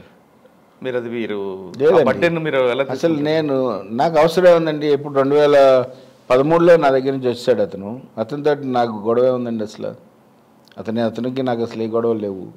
అది అంటే ఆ కేసు కోర్టులో ఉంది కాబట్టి మాట్లాడుకోవడం కరెక్ట్ కాదు. జడ్జిమెంట్లో న్యాయస్థానం తీర్పు ఎలా ఉంటుందో వాస్తవం న్యాయం ఏది జరుగుద్ది, న్యాయం ఉందే జరుగుద్ది అనుకుంటున్నాను. మాత్రం నాకు న్యాయం ఉంది అనుకుంటున్నానండి. ఓకే, పంజాగుట్ట రాంప్రసాద్ మర్డర్ కేసులో హైదరాబాద్ పోలీసులో మీ పేరు వచ్చింది. అవును సార్. ఇది అయిన తర్వాత విజయవాడలో రాహుల్ హత్య. అదే సార్, నేను పంచాయతీలు చేస్తానని చెప్పాను సార్. సుప్రీంకోర్టు ఇచ్చింది. ఓ 4 పెద్ద మనుషులు కలిపి కూర్చొని పంచాయతీలు చేసేది కూడా జడ్జిమెంట్ కింద లెక్క అని చెప్పేసి ఆ ప్రకారంగానే దాదాపు వచ్చి 10 ఏళ్ళు అయిందండి. 10 ఏళ్ళ ముందు ఇచ్చింది. ఎందుకంటే రచ్చబండ మీద జరిగిపోయాయి పంచాయతీలు వెనకటి రోజులు మనం చిన్నప్పుడు. కానీ ఈ రచ్చబండ మీద పంచాయతీలు పోయి కోర్టులకు వెళ్ళిపోయి కోర్టుల్లో లక్షలాది కేసులు అలా ఉండిపోతున్నాయి. కాబట్టి పల్లెటూరులో వాళ్ళు కానీ పట్టణాల్లో వాళ్ళు కానీ 4 కలిసి కూర్చొని సెటిల్మెంట్లు చేయొచ్చు అని చెప్పి సుప్రీంకోర్టు ఇచ్చిన తర్వాత అంటే మేము అంతకుముందు నుంచి కూడా చేసుకుంటూనే వస్తున్నాం కమ్యూనిస్ట్ పార్టీలో. ఆ తర్వాత ఈ కేసుకు వచ్చేటప్పటికి రాహుల్ అనేవాడిది, ఆ కుర్రాడు అలానే విజయ్ అనేవాడు ఇద్దరు కలిసి పెట్టారండి. ఇది దాంట్లో 19 కోట్లు క్యాష్, ఒక 6 కోట్లు క్యాష్, ఒకటి 25 కోట్లు 20 కోట్లు బ్యాంకుల్లో తీసుకున్నారు వీళ్ళు, 45 కోట్లు. ఆ ఫ్యాక్టరీ అయ్యేది 20 కోట్లు కూడా అవదండి. సరే, ఇద్దరు వచ్చారు నా దగ్గరికి. ఇద్దరు వస్తే కూర్చోబెట్టి, బాబు నువ్వు ఇది పద్ధతి కదయ్యా, నీ ఫ్యాక్టరీ ఎంత అవుతుందని నువ్వే చెప్తున్నావు, కానీ నువ్వు 19 కోట్లు ఒకటి తీసుకున్నావు, అలానే పాపకు సీట్ ఇప్పిస్తానని ఏఎంసీలో సీట్ ఇప్పిస్తానని 6 కోట్లు తీసుకున్నావు, మరి 25 ప్లస్ 20 బ్యాంకుల్లో తీసుకున్నావు. తద్దిమా డబ్బు అంతా ఏం చేసామంటే పాడు చేశానండి, నేను అది చేశాను ఇది చేశాను. మా మేనగోళ్ళు పుట్టినరోజున ఒక హెలికాప్టర్ తీసుకొని సింగపూర్లో పైన తిరుగుతూ పైన చేశానండి, అట్లా ఖర్చులన్నీ పెట్టేశాను, నా దగ్గర ఏం లేవండి, నేను ఫ్యాక్టరీ నాకు అసలు లేదు, నా షేర్ నేను వదిలేసి వెళ్ళిపోతున్నాను అని చెప్పేసి సంతకాలు పెట్టేసేసి అతనికి ఇప్పించానండి. సరే, ఆ కారు మా ఆఫీస్ దగ్గర ఉంది, నేను తీసుకెళ్ళి అక్కడ వదిలేసి వస్తానని చెప్పేసి ఈ కోరాడు విజయ్ కుమార్ ఎక్కించుకొని వెళ్ళండి. ఆ తర్వాత ఏమైందో నాకు తెలియదండి. మరుసటి రోజు పొద్దున 9 గంటలకు నాకు కడియాల బుచ్చిబాబు గారు ఫోన్ చేసి, సచిన్ గారు ఇలా నిన్న మీరు ఏదో పంచాయతీ చేశారంట, ఆ కుర్రాడు కనిపించలేదు, ఒకసారి విజయ్ని అడిగిన అన్నాడండి. అని అంటే నేను విజయ్కి ఫోన్ చేస్తే విజయ్ ఫోన్ ఎత్తలేదండి. తర్వాత 10 గంటలకి టీవీలో వచ్చిందండి, టీవీ మేనర్ వెనకమాల కారులో ఒక ఉందండి. అమ్మవారి సాక్షిగా నేను చంపలేదండి, నేను అసలు అక్కడికి వెళ్ళలేదండి. లేదండి, నాకు అసలు తెలియదండి. అది వాళ్ళు తీసుకెళ్ళి వాళ్ళకి ఏదో ఉంటే వాళ్ళు చేసి ఉండొచ్చు, లేదా మరి ఎట్లా జరిగిందని తెలియదు. అతని కారులోనే అతను చచ్చిపోయినాడండి. అది దాంట్లో కూడా నన్ను A2గా పెట్టారండి. 302 కేసు ఎంతవరకు వచ్చిందండి? అది మొన్నే కదండి జరిగింది. ఇంకా నడుస్తుందా? ఇంక ఛానల్ ఏమంటాడు విజయ్? ఏమంటాడండి? చంపాడంటాడా, చంపలేదంటాడా, ఆయన కానీ చనిపోయాడు అంటాడు? ఆవేశం వచ్చేసి నాకు ఉద్రేకం వచ్చేసింది, నా ఇన్ని కోట్లు నష్టపోతున్నాను అనేసి, అందుకని చెప్పేసి నేను కొంచెం తొందరపడ్డాను బాబాయ్ అని చెప్పేసి అన్నాడు. కానీ మీకు వచ్చింది కదా ఇప్పుడు. అదే నేను చెప్పాను, ఇన్ని సంవత్సరాలుగా మాకు ఎటువంటి ఇది లేదు, అన్నీ ఏదైనా పంచాయతీ చేయగలిగాము, ఇది లేనిపోయింది నన్ను ఇరికిచ్చావంటారా బాబు నువ్వు అని చెప్పేసి ఆ రోజు నుంచి ఆడితో మాట్లాడి కూడా మనం మానేసామండి. అంటే రాహుల్ హత్య తర్వాత సార్ కోగటి సత్యం గారు ఇంకో సెటిల్మెంట్ చేస్తున్నారా? పెండింగ్లు ఉన్నాయి? చేస్తాను సార్. ఇప్పుడు ఈ సెటిల్మెంట్ ఏం నడుస్తుంది ప్రజెంట్? నా దగ్గర పెండింగ్ ఉండవు సార్, అప్పటికప్పుడు క్లియర్. ఏదైనా వస్తే పొద్దున్న సాయంత్రం లోపు, సాయంత్రం అయితే రేపు వాళ్ళ తరపు నుంచి ఒక 5-6 తెచ్చుకోమంటాను, వీళ్ళ తరపు నుంచి 5-6 తెచ్చుకోమంటాను. వాళ్ళతో మాట్లాడాల్సింది, వీళ్ళతో మాట్లాడాల్సింది కూడా ఆయన ముందు, వాళ్ళిద్దరి ముందే మాట్లాడతామండి. వాళ్ళు 10 మంది కలిపి ఏ నిర్ణయానికి వస్తారో ఆ నిర్ణయం ప్రకారం ఫైనల్ చేసేస్తాం. కాబట్టి మా దగ్గర సెటిల్మెంట్ అయ్యి పెండింగ్ ఉండవండి. 2వ రోజు కల్లా 3వ రోజు. రాహుల్, రాంప్రసాద్ కాకుండా పోలీస్ రికార్డులు ఉన్నాయి ఇవి సార్. రికార్డులు కానీ కూడా ఉంటాయి కదా చాలా మీ మీద. అసలు ఏం లేవు సార్, రికార్డులు ఏమున్నాయి సార్ నా మీద కేసులు? నా మీద ఏం కేసులు? 2 కేసులు ఉన్నాయని చెప్పేసి పోలీసు వారే మొన్న నాకు రాంప్రసాద్ కేసులో బెయిల్ వచ్చేటప్పుడు ఫైల్ చేశారు సార్. అది తతిమ కేసులు అసలు ఏం లేవు, అన్నీ కొట్టేశారు. కొన్ని ఫాల్స్ కేసులకి తీశారు. 7 కేసులు 8 కేసులు సురేంద్రబాబు గారు ఉన్నప్పుడు పెట్టినాయి. సురేంద్రబాబు గారు వెళ్ళిపోగానే వచ్చిన సిపి గారు అన్ని ఫాల్స్ కింద తీసి పారేశారు సార్. 7-8 కేసులు అది వాళ్ళే ఫైల్ చేశారు హైకోర్టులో. మన డిపార్ట్మెంటే ఫైల్ చేసింది, పోలీస్ డిపార్ట్మెంటే ఫైల్ చేసింది నా బెయిల్ వచ్చినప్పుడు. అదండి సార్. మీరు ఆ చరిత్ర అలా కంటిన్యూ చేసుకుంటూ వస్తున్నారండి సార్. చరిత్ర ఏముంది సార్, మామూలుగా రొటీన్. సరే, రొటీన్గా వచ్చేస్తున్నాను మీ లైఫ్. నా బిజినెస్ నేను చేసుకుంటున్నాను. బిజినెస్ చేసుకుంటున్నారు, అమ్మవారు భక్తులకు వెళ్తారు, పొద్దున్న అమ్మవారు దర్శనం చేసుకుంటున్నారు. అవును సార్, నేను దర్శనం చేసుకుంటున్నాను. అలానే వినాయక చవితులు చేస్తాను, కొన్ని 100 బస్తాలు, కొన్ని అనాథ ఆశ్రమాలకి ప్రతి నెల బియ్యం పంపిస్తుంటాను. అలానే పెళ్లి కావాలన్నా, దినం అన్నా, ఏదన్నా సరే వస్తే ఏది లేదనుకుండా సేవా కార్యక్రమాలు చేసుకుంటూ మీ ప్రశాంత జీవితం మీరు అనుకుంటున్నారు. అంతే. కానీ మీకు వెనక ఒక నీడ వెంటాడుతుంటుంది అనేది మీకు ఎప్పుడైనా ఉందా? నాకు అసలు భయమే లేదండి. నాకు అసలు ఇదే అసలు ఎప్పుడు రాను లేదు. నేను చనిపోయేవారు కూడా నాకు ఆ భయం రాదు. ఎందుకంటే నేను న్యాయం చేసుకుంటూ వెళ్తున్నాను, నా వెనకమాల అమ్మవారు ఉన్నారు అని అనుకుంటాను తప్ప, నా వెనకమాల ఒక ఏదో శక్తి కాపాడుతుంది అని అనుకుంటాను తప్ప నాకు భయపడాల్సిన అవసరం లేదండి. నేను భయపడనండి. ఇంత జర్నీలో ఎప్పుడు మీ మీద అటాకులు జరగలేదా? అసలు ఓసారి జరిగిందండి.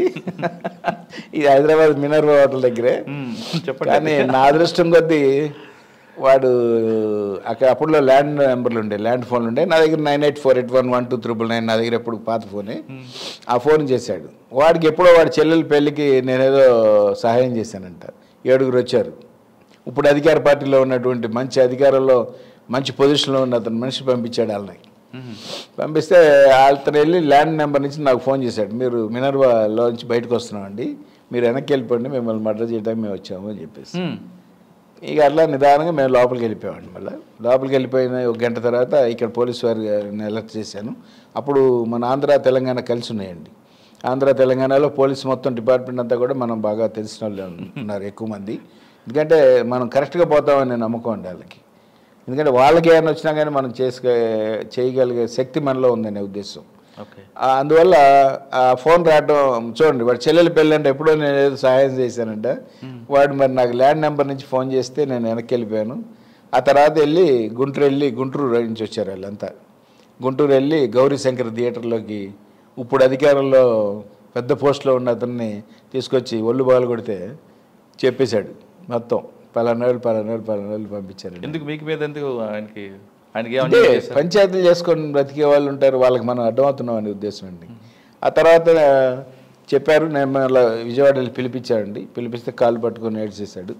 క్షమించొద్దులు సార్. నా బామ్మర్ది కాళ్ళు కూడా పట్టుకొని బతిలాడాడు, నన్నేం చేయొద్దని చెప్పండి సత్యం గారితో అని చెప్పేసి. నేనేం చేయనండి, వాడు మారాడు చాలు నాకు అంతే, ఇంకా ఎప్పుడు కూడా అలా నా మీద ఎటు పిచ్చేష లేదు, నేను చేస్తా, నువ్వు చేసే పంచాయతీలను నువ్వు చేసుకో, నువ్వు తిన్నావు, నువ్వు ఏం లేనివాడి పేదవాడి, ఇవాళ దాదాపు అప్పుడు ఆ రోజుల్లో ఇప్పుడు 20-30 కోట్లు సంపాదించుకున్నావు, నువ్వు చేసుకో తప్పులేదు. కానీ ఎదరోళ్ళు ఏదో న్యాయం చేసే వాళ్ళని చేసేస్తే మనం ఇంకా పెరిగిపోవచ్చు అనే ఉద్దేశంతో జోలికి వస్తే చూస్తూ ఊరుకోనన్నారా? ఊరుకోమనే ఉద్దేశంతో వచ్చి మన సాధారణంగా మీ ఫీల్డ్లో ఉన్న వాళ్ళకి 2 రకాల థ్రెట్స్ ఉంటాయండి సార్. మీరు చెప్తున్నట్లుగా మీకు అపోజిట్ పార్టీ వాళ్ళు సార్, మీ చేతుల బాధితులు ఏదో రకంగా మీ ఇబ్బంది పెట్టాలని చూస్తారు. ఒకటి బాధితులు ఎవరు ఉంటారు సార్? నాకు బాధితులు అంటే ఒక వర్గానికి మీరు సపోర్ట్ చేస్తారండి, ఇంకో వర్గం అనేది ఆల్రెడీ కడుపు మట్టి ఉంటుంది. అది ఏదో రకంగా అందుకని ఆ వర్గం నుంచి 5గురిని ఈ వర్గం నుంచి 5గురిని తెచ్చుకోమని చెప్తారు. ఎంత చేసినా సార్, ఎన్ని రకాలు చేసినా ఒక వర్గానికి అయితే అన్యాయం జరుగుతుందండి. అన్యాయం చేయండి సార్, అన్యాయం చేయకూడదు. ఏదో రకంగా ఆయన మానసిక సార్ అన్యాయం చేసిన వర్గమే అనుకుందాం, లేదు ఇంకేదో విషయంలో జరిగిన వాళ్ళు సార్, లేదు మీరు మాకు సమాంతరంగా ప్యారల్గా నడుపుతున్నాడు ఈయన, మా సెటిల్మెంట్లో సత్యం గారు చేస్తున్నారు, ఈయన పక్కకు తప్పిస్తే మాకు డబ్బులు వస్తాయని భావించేవాళ్ళు. కానీ సార్ మీలాగే మొన్న మినర్వా హోటల్ దగ్గర వచ్చి అటాక్ చేయొచ్చు, లేదా అవుతుందండి జరిగి 15 ఏళ్ళు సార్, ఎప్పుడైనా లేదు. రెండో వర్గం మీకు బాగా అనుకూలంగా వ్యక్తులను కొంతమందిని వాళ్ళకి లోపరుచుకొని వాళ్ళ ద్వారా కూడా మేము దాడులు చేసే అవకాశాలు కొన్ని కనిపిస్తుంటాయి. అందరూ చేస్తారని అసలే ఉండవు సార్. కొన్ని కేసుల్లో నేను చూసిన కేసులు చెప్తుంటాను, చాలా కేసుల్లో ఇదే రకంగా ట్రెండ్ ఇది సార్. మీరు ఆ భావాల్లో చూసారు? నేను ఎప్పుడు ఆలోచిస్తూంటానండి, మన జోలికి ఎవరు రారు, మనం న్యాయంగా చేసుకుంటూ పోదాం, మన అమ్మవారు కాపాడతారు అని చెప్పేసి లైన్లోనే నడుస్తాను తప్ప నేను వెనకడుగు అనేది ఎక్కడ అయినండి. అంటే మీరు వెనకడుగు వేస్తారని అనట్లేదు, అటువంటి ట్రెండ్ కూడా నడుస్తున్న కాలంలో మీకు బాగా నమ్ముకున్న వ్యక్తులని మీరు ఎలా చూస్తుంటారు? మమ్మల్ని నమ్ముకున్న వ్యక్తులే కదండి, మా దగ్గరికి ఎవరు ఏదొచ్చి అడిగినా సరే మనం సాయం చేస్తామండి. మనం నమ్ముకున్న వాళ్ళు ఎవరు నుండి ఇదిగో నా ఇంట్లో పెళ్ళి ఉందన్నారు అనుకోండి, ఎంత కావాలి తీసుకొని. సాధారణంగా పోలీసుల వెర్షన్లు ఎలా ఉంటుంది అంటే కత్తి పట్టుకున్నాడు కత్తికే బలవుతాడు, లేదంటే నేరాలు చేసిన వాడు కత్తి పట్టుకోలేదు కదా సార్, నేరాలు చేసిన వాడు చేయించేవాడు పోస్ట్ మార్టం టేబుల్ ఎక్కుతుంటాడు అని పోలీసులు చెప్తుంటారు సార్. అటువంటి భావన ఎప్పుడు వచ్చినప్పుడు అసలు రాదు సార్, నాకు ఇదే రాదు. నాకు అవకాశం ఎవరు తీసుకోరు నా మీద, అంతేనండి. మీరు న్యాయంగా ఉన్నారు కాబట్టి నా మీద ఎవరు దాడి చేయడానికి మీకు అంతే సార్. అది మంచిదే. అవును సార్. అంటే ఆ అవతల వ్యక్తి అన్యాయంగా బలైన వాడే కొంచెం పగ ప్రతీకారం వెళ్తాడు. లేదండి, నా వల్ల నష్టపోయిన వ్యక్తి ఉన్నాడు కాబట్టి నాకు ధైర్యం, నా వల్ల ఇద్దరు లాభం పొందుతారు. ఇప్పుడు మా నాన్నగారు చెప్పేవాళ్ళు, కోర్టు ఎక్కినోడు కోర్టులో లెక్కేసుకొని ఓడిపోయినాడు అక్కడే ఏడుస్తాడండి, గెలిచినాడు ఇంటికి వచ్చి లెక్కేసుకుని ఏడుస్తాడు.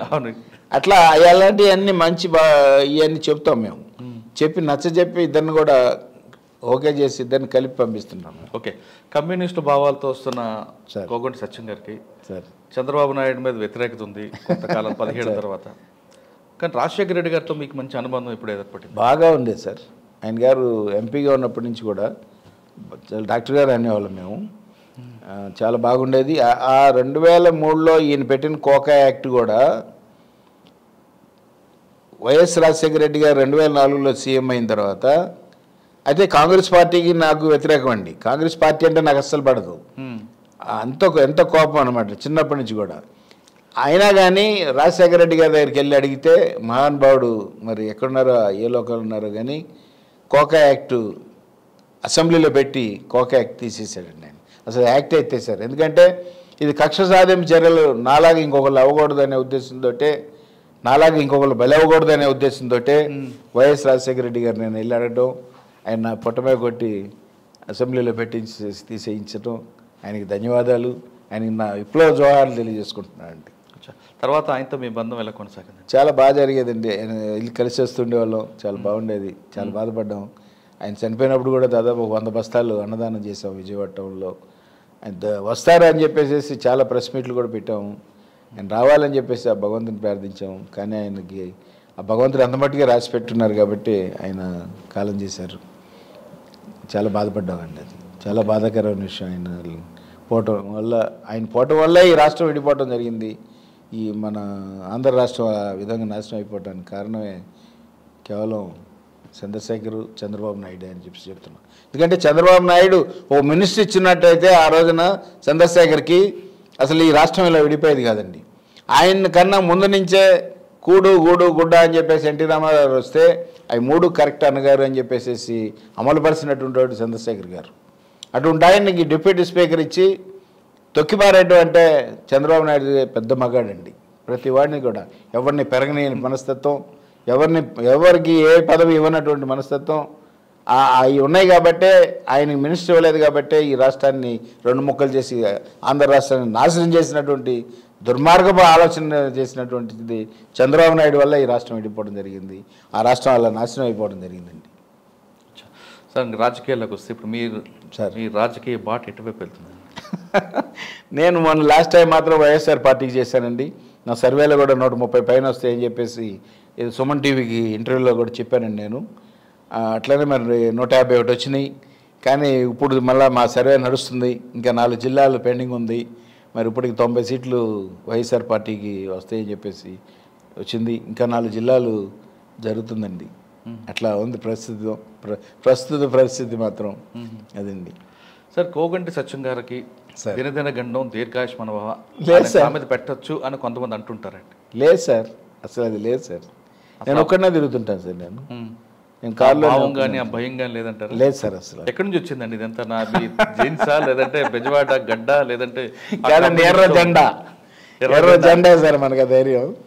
కమ్యూనిస్ట్ పార్టీ మనకు ధైర్యం. అలానే మనం అన్యాయం చేయట్లేదు అనేది మెయిన్ నమ్మకం అది సార్.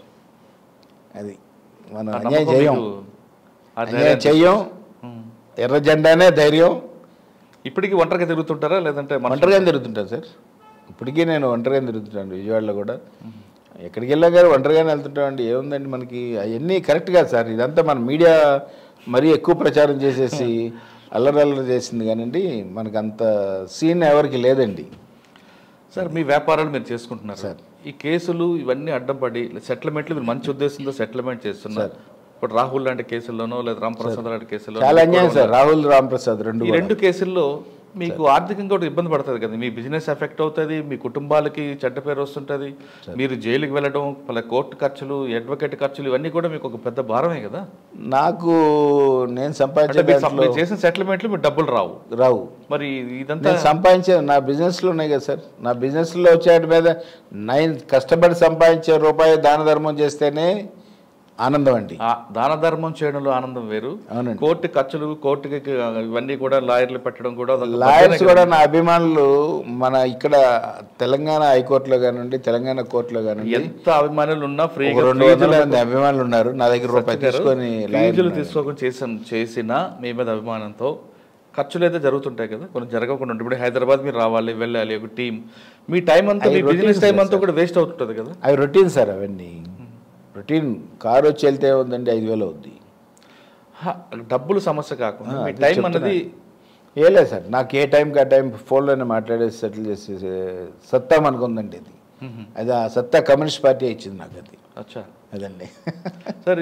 ఈ బాటలో వెళ్తున్నారు మీకు సార్, మీ వైఫ్ ఏమని అంటారా ఎందుకు ఇదంతా అని? మీ పిల్లలు కానీ మనవులు కానీ అంటారండి. కానీ నా లైనే అండి అంటారు వాళ్ళు. మనకెందుకు ఇవన్నీ అది ఇది అని చెప్పేసి అంటుంటారు. కానీ మీకు అనవసరం, మీకేం కావాలి, మీకేం తక్కువ ఉందా? ఇప్పుడు ఎన్ని కోట్లు సంపాదించుంటారండి? మేమేం సంపాదించాం సార్. విజయవాడలో చిన్న రౌడీ సంపాదించినంత కూడా మేము ఎంత కష్టపడి 2 సంవత్సరాలుగా సంపాదించాల. కానీ ఈ తృప్తి వాళ్ళకు ఉండదండి. అవును, అది కరెక్ట్. ఈ తృప్తి వాళ్ళకు ఉండదు. అదండి. అంటే ఒక సంపాదన మీ తరం వరకు, మీ అబ్బాయికో లేదా మీ పిల్లల వరకు సంపాదించారు కదా, ఇప్పటికే దీన్ని పుల్ స్టాప్ పెడతారా లేదా ఇంకా సెటిల్మెంట్ చేస్తూనే ఉంటారా? సెటిల్మెంట్లు నేను చనిపోయేవారికి సెటిల్మెంట్ చేస్తూనే ఉంటాను సార్. న్యాయంగా చేస్తాను.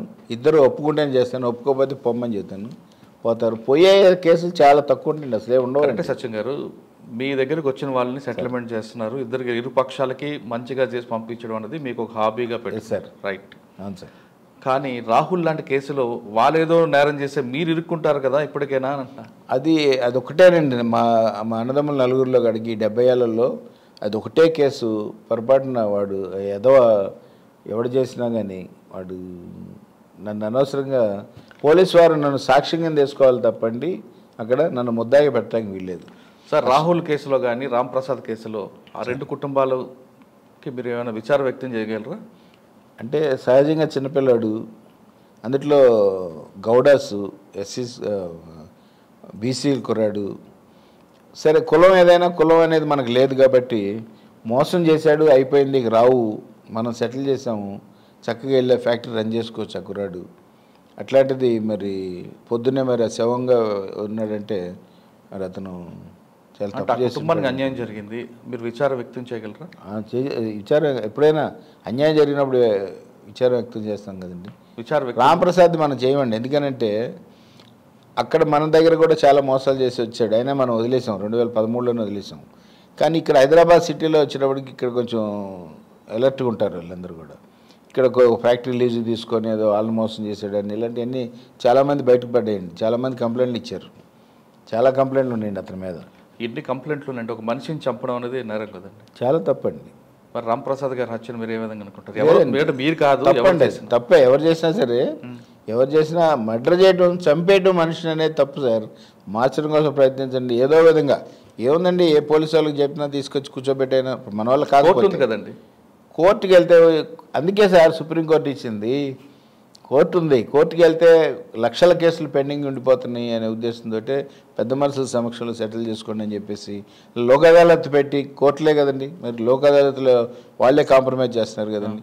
ఆ విధమైన తొందరగా అయిపోద్దనే ఉద్దేశంతో కోర్టు వారు కూడా ఒప్పుకుంటున్నారండి దీని మీద, ఈ పంచాయతీలు కదండి. మీకు ఇంత సార్ అంటే ఈ సర్వీస్ అంతా మీకు కోర్టులు, కేసులు, పోలీస్ స్టేషన్లు ఇవన్నీ ఉండడం బట్టి మీకు లా మీద బాగా పట్టు వచ్చినట్లుంది. లేదు సార్, 64 నుంచి మనం దీంట్లో ఉన్నారు కాబట్టి సెక్షన్లు సెక్షన్ పెడితే ఏదవుతుందని కూడా మీకు ముందే తెలిసినట్లుంది.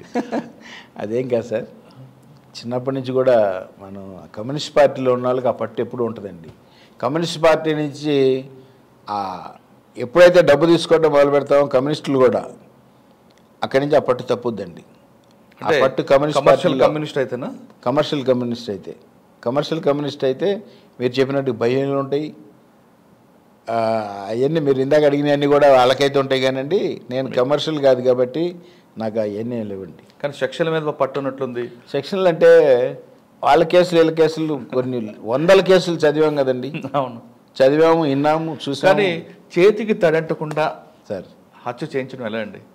నాకు ఐడియా లేదు సార్, అది చేతికి తడంటకుండా హత్య చేయించడం అనేది అంటే మీరు ఏ కేసులో కూడా ఆ స్పాట్లో ఉంటారు కానీ అవతల వ్యక్తి చనిపోతుంటాడు కదా. లేదు సార్, సరే నేరం రుజువు అవ్వడం అవ్వకపోవడం పక్కన పెడదాం. లేదు సార్, అసలు అది లేదు సార్, కరెక్ట్ కాదండి. మనం ఏది వచ్చినా సరే గబుక్కున కోగంటి సత్యం అనేది 2003 నుంచి సురేంద్రబాబు గారు సిపికి వచ్చిన కాడి నుంచి, ఆయన అరెస్ట్ అయిన కాడి నుంచి, ఆయన ఏదో నేను అరెస్ట్ చేశాననే ఉద్దేశంతో పోలీసు వారు ఇది నా మీద నిందలేయటం తప్ప. ఆ నింద నుంచి బయటపడాలంటే ఏం చేస్తారండి సార్? ఆ నింద నుంచి బయటపడాలంటే, ఆ నింద నుంచి బయటపడాలంటే మనం పోతేనే బయటపడుతుంది. అలా కాదు, అది పరిష్కారం కాదు. మీరు ఉంటుండగా అంటే నేను ఉంటుండగా నేను మానను కదండి, నేను పంచాయతీలు చేస్తాను కదా, పంచాయతీలు చేస్తాను, పరిష్కారం చేస్తాను. కాదు సత్యం గారు, ఒకప్పుడు కోగంటి సత్యం అంటే రౌడీ షీటర్, లేదు బెదిరిస్తాడు, హత్యలు చేయిస్తాడు అనే ఒక ముద్ర ఉంది సార్. అది మీరు ఉంటుండగానే అది గత చరిత్ర. ప్రస్తుతం కోగంటి సత్యం గారి చరిత్ర వేరు. ఈయన మంచి మారుపేరు, పేదవాళ్ళ పట్ల కరుణ ఉంటారు, ఒక రాజకీయ నాయకుడు ఉంటాడు, ప్రజల కోసం నిరంతరం పోరాడతాడు అనే ఒక మంచి పేరు వచ్చిందంటే మీ కుటుంబ సభ్యులు మిమ్మల్ని ఇంకా ఎక్కువ ఆదరించి ఇంకా గౌరవం చేస్తారు కదండి. అంటే ఆ మంచి పేరు అంటే ఎట్లా వస్తారండి? ఇప్పుడు వచ్చింది అనుకుంటున్నాను నేను. వచ్చింది అనుకుంటున్నారా? నాకు ఇప్పుడు ఆ మంచి పేరు వచ్చింది అనుకుంటున్నాను. ఇంకా అసలు మానేశాను అనుకోండి, ఇంకా మంచి పేరు ఏముంటుందండి? రిటైర్మెంట్ అయిపోయినట్టు మనం. ఇంకా అసలు మంచి పేరు ఏమో శుభ్రంగా భార్య పిల్లలతో ఇంటికాడ ఉంటున్నాయి. కానీ వీళ్ళందరూ పరిష్కారం ఎలా అండి? ఈ దగ్గర వస్తారా, మీరే సుమోటో కేసులకు తెప్పించుకుంటుంటారు? లేదు సార్, వాళ్ళే వస్తారు, మనమే పిలిపించాల్సిన అవసరం ఏం లేదండి. ఏ లేదండి, ఎక్కడ అవ్వకపోయినా న్యాయం జరుగుద్ది దొడ్లో, కృష్ణలంక సత్యం గారి దొడ్లో అనే ఇది నాకు అమ్మవారు ఇది కల్పించారు జనంలో. నాకు చాలా సంతోషం సార్. అదే మీలాగే చాలా మంది కూడా బెజవాడలో సెటిల్మెంట్ చేస్తారు. మీ ఒక్క దొడ్డే చాలా దొడ్డు చేస్తారు. మీకు బాగా కాంపిటేటర్ ఎవరని అనుకుంటుంటారు? నాకు ఇప్పుడు ఎవరు లేరు సార్, అసలు ఇప్పుడే కాదు ఎప్పుడు లేరు. ఒకప్పుడు ఎక్కువగా గుణదల్లో జరుగుతుండేవి. ఎవరండి వాళ్ళు? నెహ్రూ గారు దొడ్లో బాగా జరుగుతుండేవి. ఇప్పుడు ఒక 20 ఏళ్ళు 25 ఏళ్ళ నుంచి కూడా నెహ్రూ గారి దొడ్డి కన్నా కూడా సచిన్ గారి దొడ్డి అనేది బాగా నోటెడ్ అయింది 25 ఏళ్ళ నుంచి కూడా సుమారుగా. ఎందుకంటే ఎటువంటి కేసు అయినా సరే మనం చేయగలండి. వాళ్ళు అట్లా కాదు, డబ్బులు తీసుకునే పంచాయతీలు చేసేవాళ్ళు వాళ్ళందరూ. అలానే వాళ్ళు రాయించేసుకొని పంచాయతీలు చేస్తారు. సరే వాళ్ళ బిజినెస్, అది నేను తప్పని నేను అంటలేదండి. పొలిటీషియన్స్ కానివ్వండి, రౌడీలు కానివ్వండి, వాళ్ళది ఆ బిజినెస్, నేను కాదంటలా. రౌడీలు కూడా అన్న నేను వాళ్ళని, ఎందుకంటే రౌడీ షీట్ ఉన్నంత మాత్రం రౌడీ ఏం కాదు కాబట్టి రౌడీలు అని కూడా అన్ను. కానీ నాది అది కాదండి. నేను కాఫీ టీ ఖర్చు పెడతా, భోజనం టైంకి భోజనం పెట్టిస్తా, సాయంత్రం అయినా సరే పంచాయతీ చేయించి పంపిస్తా, లేకపోతే రేపటి చేస్తాను తప్ప వాళ్ళ టైప్ కాదు. కాబట్టి నన్ను నమ్ముతారు కాబట్టి నాకు ఆ పేరు ఉందండి. సత్య గారు, మీ దగ్గరికి వచ్చిన వాళ్ళకి టైంకి భోజనం పెట్టి ఇరు పక్షాలకి మంచిగా మాట్లాడి వాళ్ళ మార్పు తీసుకొచ్చి పంపడం అన్నది సార్ మీ హ్యాబిట్. అవును సార్. మేము అంటే మీ మోటివిటీ కూడా, మీ mode of operation. Correct sir. ఇది అంత ఈజీగా జరిగే కార్యక్రమం కాదండి. మీ చెప్పగానే వాడు అయ్యా తప్పైపోయిందని కూడా అన్నాడు. మీ చుట్టూ ఒక సర్కిల్ ఉండాలి. లేదు సార్, అవసరం లేదు సార్. మీ మాటలతోనే వినే ఉంది సార్. అది నాకు ఎప్పుడు ఉంది. ఎందుకంటే 94లో మేము సింహగర్జనకు ట్రైన్ వేసుకొని వస్తే ఎన్టీ రామారావు సీట్ ఇచ్చారు మాకు. సీట్ ఇస్తే నెహ్రూ గారు వచ్చి కోగంటోళ్ళు కావాలో మేము కావాలో తెలుసుకోండి అని చెప్పేసి రామారావు దగ్గర గొడవ పెట్టుకుంటే 83 ఎమ్మెల్యే జయరాజు గారికి సీట్ ఇప్పించారు రామారావు గారు, నెహ్రూ గారు. అతన్ని నెహ్రూ గారు అంటే మనం ఏంటో తేల్చుకోవాలి ఇక్కడ విజయవాడ టౌన్లో, మనం కమ్యూనిస్టులో అనే ఉద్దేశంతో మేము నలుగురం కలిసి మా మూడోని ఇండిపెండెంట్గా పోటీ చేస్తే మా ఒక్కరికే 27,500 ఓట్లు వస్తే సిపిఐ, సిపిఎం, టీడీపీ, జనతాదళ్ నలుగురు కలిపి 28,500 ఓట్లు వచ్చినాయండి. మధ్యలో రత్న కుమార్ గారికి 43,000 ఓట్లు వచ్చినాయి. కాంగ్రెస్ ఎమ్మెల్యే రెండోసారి ఎమ్మెల్యే గెలిచారు. ఆ రోజునే మనకు 30,000 మంది జనం ఉన్నారంటే ఏదో ఒక నియోజకవర్గంలో సెంట్రల్లో. మరి మనం జిల్లా మొత్తంగా కూడా దాన ధర్మాలు కానివ్వండి, వచ్చిన వాళ్ళకి సహాయ సహకారాలు కానీ అందిస్తున్నాం. కాబట్టి ఇవాళ మనకి ఎంత ఓటింగ్ ఉండాలి, ఎంతమంది జనం ఉన్నారు, ఆ జనం అంతా నా అనుకున్నట్టే కదండి. వాళ్ళు భయపడేది ఏముంది. ఎంత మీ వెనక ఉన్నా, మీ అభిమానులు ఉన్నా, లేదంటే మీ దగ్గర ఏదో చిన్న చిన్న హెల్ప్ తీసుకున్న వాళ్ళు మీ మీద వ్యక్తిగతంగా అభిప్రాయంతోనో ఏం ఆశించకుండా వచ్చినా కొంత ఖర్చు అయితే అవుతుంటే సార్. చుట్టుపక్కల ఉన్న వాళ్ళకి, వాళ్ళ ఇంట్లో భోజనాలకు, రోజువారికి దాన ధర్మాలు, ఎక్కువ దాన ధర్మాలని కాకుండా మీ చుట్టూ ఉన్న వాళ్ళకి అవుతుంటాయి సార్, ఖర్చు అవ్వాలి. అవుతుంటాయి సార్. ఎంత అవుతుంది మళ్ళీ మంత్లీ? మాకు నెలకు 4-5 లక్షలు అవుతుంది సార్.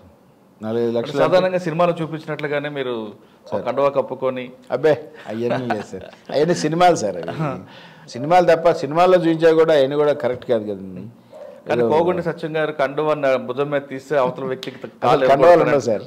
ఇక్కడ తమ దగ్గర పొద్దున గుడికి వెళ్ళొచ్చాం కాబట్టి చాలా మంది చెప్తుంటారు ఆయన నవ్వుతాడు, ముందు వింటాడు, నవ్వుతాడు, తర్వాత అర్థం కాకపోతే వాళ్ళ వెనకున్న వాళ్ళు వెనక ఎవరు ఉంటారు సార్. అసలు సూరిబాబు అని అమ్మవారి సాక్షిగా చెప్తున్నాను నేను. సూరిబాబు అని అతనికి ఒక అతనికే నేను శాలరీ ఇస్తున్నానండి. అతను ఏంటంటే అద్దెలు అయ్యి వసూలు చేసుకొస్తాడనే ఉద్దేశంతో. అంతే తప్ప శాలరీ ఇచ్చి నేను ఎవరిని కూడా ఒకరిని కూడా ఉంచుకున్న వాళ్ళు ఎవరు లేరండి. ఎవరుంటే నువ్వు ఈ పని చేసుకోయా, నువ్వు ఈ పని చేసుకో, ఎవరి పని వాళ్ళు చేసుకుంటుంటారండి. వాళ్ళందరినీ పద్దాక నా వెనకమాల వేసుకుని కూడా చెప్పనండి. ఎవరి పని వాళ్ళు చేసుకుంటారు, అందరు సెటిల్ చేస్తాను నేను. ఎవరు నన్ను నమ్ముకున్నా సరే అందరు నేను సెటిల్ చేస్తాను. అలా వచ్చిన వాళ్ళు కూడా న్యాయం చేస్తానండి. అది అంటే మీ దగ్గర, మీ దొడ్లోకి వచ్చిన వాళ్ళకి ఆ టైంకి పాలు, టీ, కాఫీ అన్నీ ఉంటాయి. టీ, అన్నం తప్పనిసరిగా పెట్టిస్తాండి. మధ్యాహ్నం పెట్టిస్తారు, వినకపోతే డబ్బులు కూడా పంప. అసలు కొట్టడం అనేది అసలు ఇప్పటివరకు జరగలేదు సార్. అసలు అది జరగదు. అది మరి ఇన్ని సంవత్సరాలు ఎప్పుడైనా మీ తుపాకీ లైసెన్స్ కోసం ట్రై చేశారా? నేను చేయలేదు సార్. ఒకప్పుడు నాయక్ గారి టైంలో అందరికీ గన్మ్యాన్లు తీసుకుంటుంటే మీరు కూడా గన్మ్యాన్ తీసుకోండి అన్నారు చాలామంది. నాకెందుకు, నేనే ఒక గన్ అయితే నాకు ఇంకా గన్మ్యాన్ నేనే ఒక గన్ అని చెప్పాను నేను. సార్ చాలా మంది మీ సోడా వ్యాపారం, చెరుకు వ్యాపారం, ఐరన్ వ్యాపారం చెప్పారు. మధ్యలో మీరు ఒక ప్రెస్ రిపోర్టర్ కూడా పనిచేశారు. అంటే 77 to 80 వరకు ప్రజాశక్తిలో చేశారండి. ఆ జైంట్ హౌస్ పక్కన ఉండేది. ఆ జర్నలిజం మీద కూడా మంచి పట్టు సంపాదించుకున్నారు. 2 years బయటకు వచ్చారు అందులోంచి. అంటే మళ్ళీ మా బిజినెస్లే కదా సార్. కొంచెం పెరిగే కొద్దికి బిజినెస్ పెరుగుతుంది. మా అన్నదమ్ములు నలుగురు, ముగ్గురున్నారు, నేను ఒక్కడిని మళ్ళీ అడ్డెందుకులు అని చేసి మళ్ళీ వచ్చి నలుగురిని కలిసి చేయటం మొదలు పెట్టిన తర్వాత అక్కడికి ఇండస్ట్రీ అలా పెట్టాం. 2,000 మంది మన దగ్గర పనిచేస్తున్నారు కాబట్టి మనం ఏదో 10 రూపాయలు సంపాదిస్తున్నాం కాబట్టి పేద ప్రజలకి అన్నదానాలు కానివ్వండి అన్నిటికీ ముందుంటాం మనం. కోగంటి సత్యం గారి లక్ష్యం ఏంటి? లక్ష్యమే ఉంది సార్, నేను న్యాయం చేయటమే నా లక్ష్యం. సెటిల్మెంట్ ఇప్పటికీ చేస్తున్నాం కదా సార్, చేస్తాం. న్యాయం అయితే చేస్తాం, అన్యాయం మాత్రం చెయ్యండి. తర్వాత మీలాగే చాలామంది రావాలనుకుంటుంటారండి. రానండి, పెరిగితే మంచిదే, నాలాగా పెరిగితే మంచిదే. కానీ వాళ్ళ దగ్గర రాయించేసుకొని, వాళ్ళ దగ్గర వాటాలు తీసుకొని, డబ్బులు తీసుకొని పంచాయతీలు చేస్తే మాత్రం నాకు ఇష్టం ఉండదండి. అది ఎవరు పెరిగినా సరే, ఎవరు ఎక్కడున్నా సరే, సరే వాళ్ళ కాళ్ళు ఇచ్చుకొని చేయించుకునే వాళ్ళు ఉంటే ఇచ్చుకొని చేయించుకునే వాళ్ళు చాలామంది ఉంటారండి. చేయించుకోవచ్చు, నాకే అభ్యంతరం ఏం లేదు. మనకి అభ్యంతరం ఏముంటుందండి? మనకి ఇంకా తగ్గుద్ది, ఖర్చు తగ్గుద్ది మనకి ఇంకా. కానీ కమర్షియల్గా చేయకూడదంటారండి. న్యాయంగా పోతేనే మనకు ఆ రోజున అన్ని ఓట్లు వచ్చినాయండి. ఏదో ఒక నియోజకవర్గంలో. మరి ఆ రోజున చంద్రబాబు నాయుడు గారు, ఎన్టీ రామారావు గారికి 82లో 83లో 202 సీట్లు వస్తే 94లో 225 సీట్లు వచ్చినాయి. అంత గాలిలోనే మాకు అన్ని పార్టీలు కలిపి ఎన్ని ఓట్లు వచ్చినాయి, దాని మీద 1000 ఓట్లు తక్కువ వచ్చినాయి అంటే మీరు ఆలోచించారు. మరి ఇప్పుడు మీరు రాజకీయాల్లోకి రావచ్చు కదా, డైరెక్ట్గా ఎమ్మెల్యే పోటీ చేయొచ్చు కదా. అప్పుడు ఎమ్మెల్యే ఎంపీలు అవ్వాలంటే చాలా నెలల క్రితం 15 ఏళ్ళు 20 ఏళ్ళ నాడే అయిపోయేవాళ్ళం అండి. ఇప్పుడు కానీ మాకు ఇష్టం ఉండదు సార్. ఎందుకంటే నాకు ఇష్టం లేకే ఎంపీ అయ్యి ఏం చేస్తారండి, రాజకీయ నాయకులు ఎంపీలు ఎమ్మెల్యేలు అవుతున్నారంటే ఎక్కువ మంది వ్యాపారస్తులు ఎప్పుడైతే రాజకీయాల్లోకి వచ్చారో బ్యాంక్స్ నాశనం అవుతున్నాయి, భారతదేశం నాశనం అవుతుందండి. ఎంపీకి వెళ్ళటం 40,000 కోట్లు 50,000 కోట్లు 60,000 కోట్లు రాజీ అయిన వాళ్ళు ఎవరన్నా ఉన్నారో మన ఆంధ్ర రాష్ట్రంలో ఉన్న ఎంపీల వరకు చూపించండి నాకు ఎక్కడ ఆనెస్ట్గా ఉండాలి ఎవరన్నా. అలానే ఎమ్మెల్యేలు కూడా అది వ్యాపారం కింద అయిపోయింది తప్ప ప్రజాస్వామ్యం జనం కోసం ప్రజల కోసం పనిచేద్దామని చెప్పేసి వచ్చిన వాళ్ళు ఎవరు కనిపించట్లేదండి. రేపు మనం వెళ్ళామనుకోండి, మనం మాత్రం ఏం చేయగలండి, మనం ఒక్కళ్ళు ఉండి ఏం చేయగలమండి. అందుకని నాకు అంత ఇంట్రెస్ట్ లేకే నేను వెళ్ళలేదు. మీకున్న అభిమానులతో ఇండిపెండెంట్ గెలిచినా మీరు నిలబడిన గెలిచే అవకాశాలు ఉన్నాయి. గెలవండి, ఎందుకంటే ఒక క్యాండిడేట్ని ఓడించగలం. ఎల్లంపల్లి సీన్ని ఓడించాలనుకున్నాం, ఓడించాం. వెంకయ్యనాయుడు గారు కూడా చాలాసార్లు ఫోన్ చేశాను, సార్ నేను కుదరదండి ఓడిస్తాను, అది తప్పు చేశాడు అతను, నా మీద ఫాల్స్ కేసు పెట్టించాడు, నన్ను 13 రోజుల లోపల పెట్టించాడు, అందుకని నేను ఓడిస్తానని ఓడించానండి. తర్వాత గెలిచాడు కదా, ఓడిపోయాడండి. ఇప్పుడు తర్వాత మొన్న గెలిచాడు. మొన్న అంటే నేను చేశాను కదండి, నేను పనిచేశాను కదా జిల్లా మొత్తం వైఎస్ఆర్ పార్టీకి. అట్లనే మొన్న బోండావమ్మ నన్ను నాకు అన్యాయం చేశాడు కాబట్టి చంద్రబాబు నాయుడుతో పాటు కలిసి ఓడించాలనుకున్నాం, ఓడించాం. ఇప్పుడు నెక్స్ట్ ఎలక్షన్లో ఎవరిని ఓడించాలనుకుంటున్నారు? ఇంకా అంత ఆలోచన రాలేదండి. ఇప్పుడు ప్రస్తుతం అయితే మనకి శత్రువులు ఎవరు లేరు. మొన్న బోండావమ్మ గారు కూడా వచ్చి కేసులు ఆయన మనమే పెట్టినాయి, మనం ఆయనమే పెట్టినాయి, ఇవన్నీ కూడా మొత్తం రాజీ చేసి తీసేయించుకోవడం కూడా జరిగింది. కాబట్టి అసలు మనకు శత్రువులు ప్రస్తుతం అయితే ఎవరు లేరు. శత్రువులందరూ మిత్రులు అయ్యారు కదా, ఇద్దరిని గెలిపిస్తారా ఇప్పుడు? కాదేం కాదండి, మన పని మనం చేసుకుంటాం. మనం కామ్గా ఊరుకుంటే సరిపోయాయి. ఎవరిని వచ్చి అడిగారు అనుకోండి, ఎవరు మంచి వాళ్ళు అనుకుంటే వాళ్ళు వేసుకోండి అని చెప్పి అన్నాం అనుకోండి, సరిపోతుంది కదా, మనకెందుకండి. అయినా ఓడించగలిగే శక్తి, గెలిపించగలిగే శక్తి ఆ జిల్లా మొత్తం కూడా, మన పాత జిల్లా, కొత్త జిల్లా కదండి, పాత జిల్లా మొత్తం కూడా మనకు ఆ శక్తి ఉందండి. ఇప్పుడు ఉందంటారా? గుంటూరు జిల్లా కూడా, గుంటూరు జిల్లాలో వాళ్ళు కూడా ఎవరు వచ్చినా సరే స్లాబ్ వరకు వేసుకొని వస్తారండి. ఆ స్లాబ్ పైన సరిపడా స్టీల్ నేను ఇస్తా, కట్టేసుకుంటారు. చర్చిలు గుళ్ళు కూడా. అట్లనే గుంటూరు జిల్లా, కృష్ణా జిల్లా అనేక చాలా జిల్లాల నుంచి వస్తుంటారు. అట్లనే అంబేద్కర్ విగ్రహం కావాలని చెప్పేసి మాదిగ క్యాస్ట్ కులస్తులు వస్తారు. కాదయ్యా మనల్ని విభజించి పాలిస్తున్నారు, జగజీవన్ రావు గారి విగ్రహం కూడా ఇస్తాను, 2 కలిపి పెట్టండి అని చెప్పి పెట్టించి నెహ్రూ గారితో గొల్లపల్లి సూర్యారావు ఇంకా ఉన్నారండి, ఆయన కూడా ఎక్స్ మినిస్టర్, వాళ్ళిద్దరితో ఓపెన్ చేయించిన కొన్ని 100 విగ్రహాలు ఉన్నాయండి నేను 2 జిల్లాల్లో కూడా, కృష్ణా గుంటూరు జిల్లాల్లో. ఎందుకంటే మాలా మాదిగగా విభజించి పాలిస్తున్నటువంటి అగ్ర కులస్తుల్ని దూరం పెట్టి మీరు అందరూ ఒకటిగా ఉండాలయ్యా, నాతో పాటు ఉండాయా అని చెప్పేసి నేను వాళ్ళని అడగడం జరిగింది. అలానే పెట్టించానండి నేను విగ్రహాలు. తన కంటలో ప్రాణం ఉన్నంత వరకు సెటిల్మెంట్లు చేస్తానంటున్నారు సత్యం గారు. అయితే అది కమర్షియల్గా కాదు, ఇరుపక్షాలకి నచ్చజెప్పి వాళ్ళ మార్పు తీసుకొస్తాను అని చెప్తున్నారు. కానీ తనలాగా ఎవరైనా సెటిల్మెంట్ చేస్తే అది కమర్షియల్గా చేస్తే మాత్రం చాలా తప్పు అంటూ సూచిస్తున్నారు. కోగంటి సత్యం గారు చిన్న వ్యాపారం నుండి ఈరోజు ఈ స్థాయికి రావడానికి కొన్ని కారణాలు ఎదురవుతుంటాయి. అనుకోని సంఘటనతో కోర్టుకి వెళ్ళడం, జైలుకి, పోలీస్ స్టేషన్కి వెళ్ళడం, కోర్టులకు వెళ్ళడం, జైలుకి వెళ్ళడం, ఇంట్లో ఒక మార్పు తీసుకొస్తుంది అనుకున్నారు. కానీ క్రమేపీ ఆ ఊబిలో దిగాం కాబట్టి ప్రజలకి న్యాయం చేద్దామనే ఉద్దేశంతో అదే బాటను ఎంచుకున్నారు. కానీ అందరికీ ఈ బాట సూట్ అవుతుందని మాత్రం ఎవరు అనుకోదు. అయితే చివరిగా కోగంటి సత్యం గారిని ఇంటర్వ్యూ చేయడం వెనక ముఖ్య ఉద్దేశం ఆయన హీరోగాను చూపించాలనో, లేదు అందరూ నేరాలు చేయాలనో, లేదా అందరూ సెటిల్మెంట్ చేయాలని కాదు. ఒక వ్యక్తి తన జీవితాన్ని ఏ విధంగా ముందుకు తీసుకెళ్తుంది, పరిస్థితులు ఏ విధంగా ప్రభావితం చేస్తుంది, కుటుంబం స్నేహితులు ఏ విధంగా దాన్ని ముందుకు తీసుకెళ్లడానికి సహకరిస్తారు అన్నది కోగంటి సత్యం గారి యొక్క క్రైమ్ కథా చిత్రం.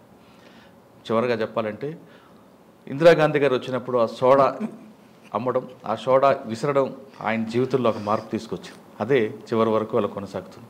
ఎప్పటికైనా సరే ఒక వ్యక్తి మంచి మనిషిగా మారాలంటే పరిస్థితుల ప్రభావం, కుటుంబ నేపథ్యం, చెడు స్నేహం, ఈ 3 కరెక్ట్గా ఉంటే ఏ వ్యక్తి కూడా నేరాల బాట పట్టడానికి అవకాశం ఉంటుంది. ఇది ఈ వారం కోగంటి సత్యం గారితో ఎక్స్క్లూజివ్ ఇంటర్వ్యూ. వచ్చే వారం మరో గెస్ట్తో మళ్ళీ కలుద్దాం. అంతవరకు థ్యాంక్ యూ సార్, నమస్కారం.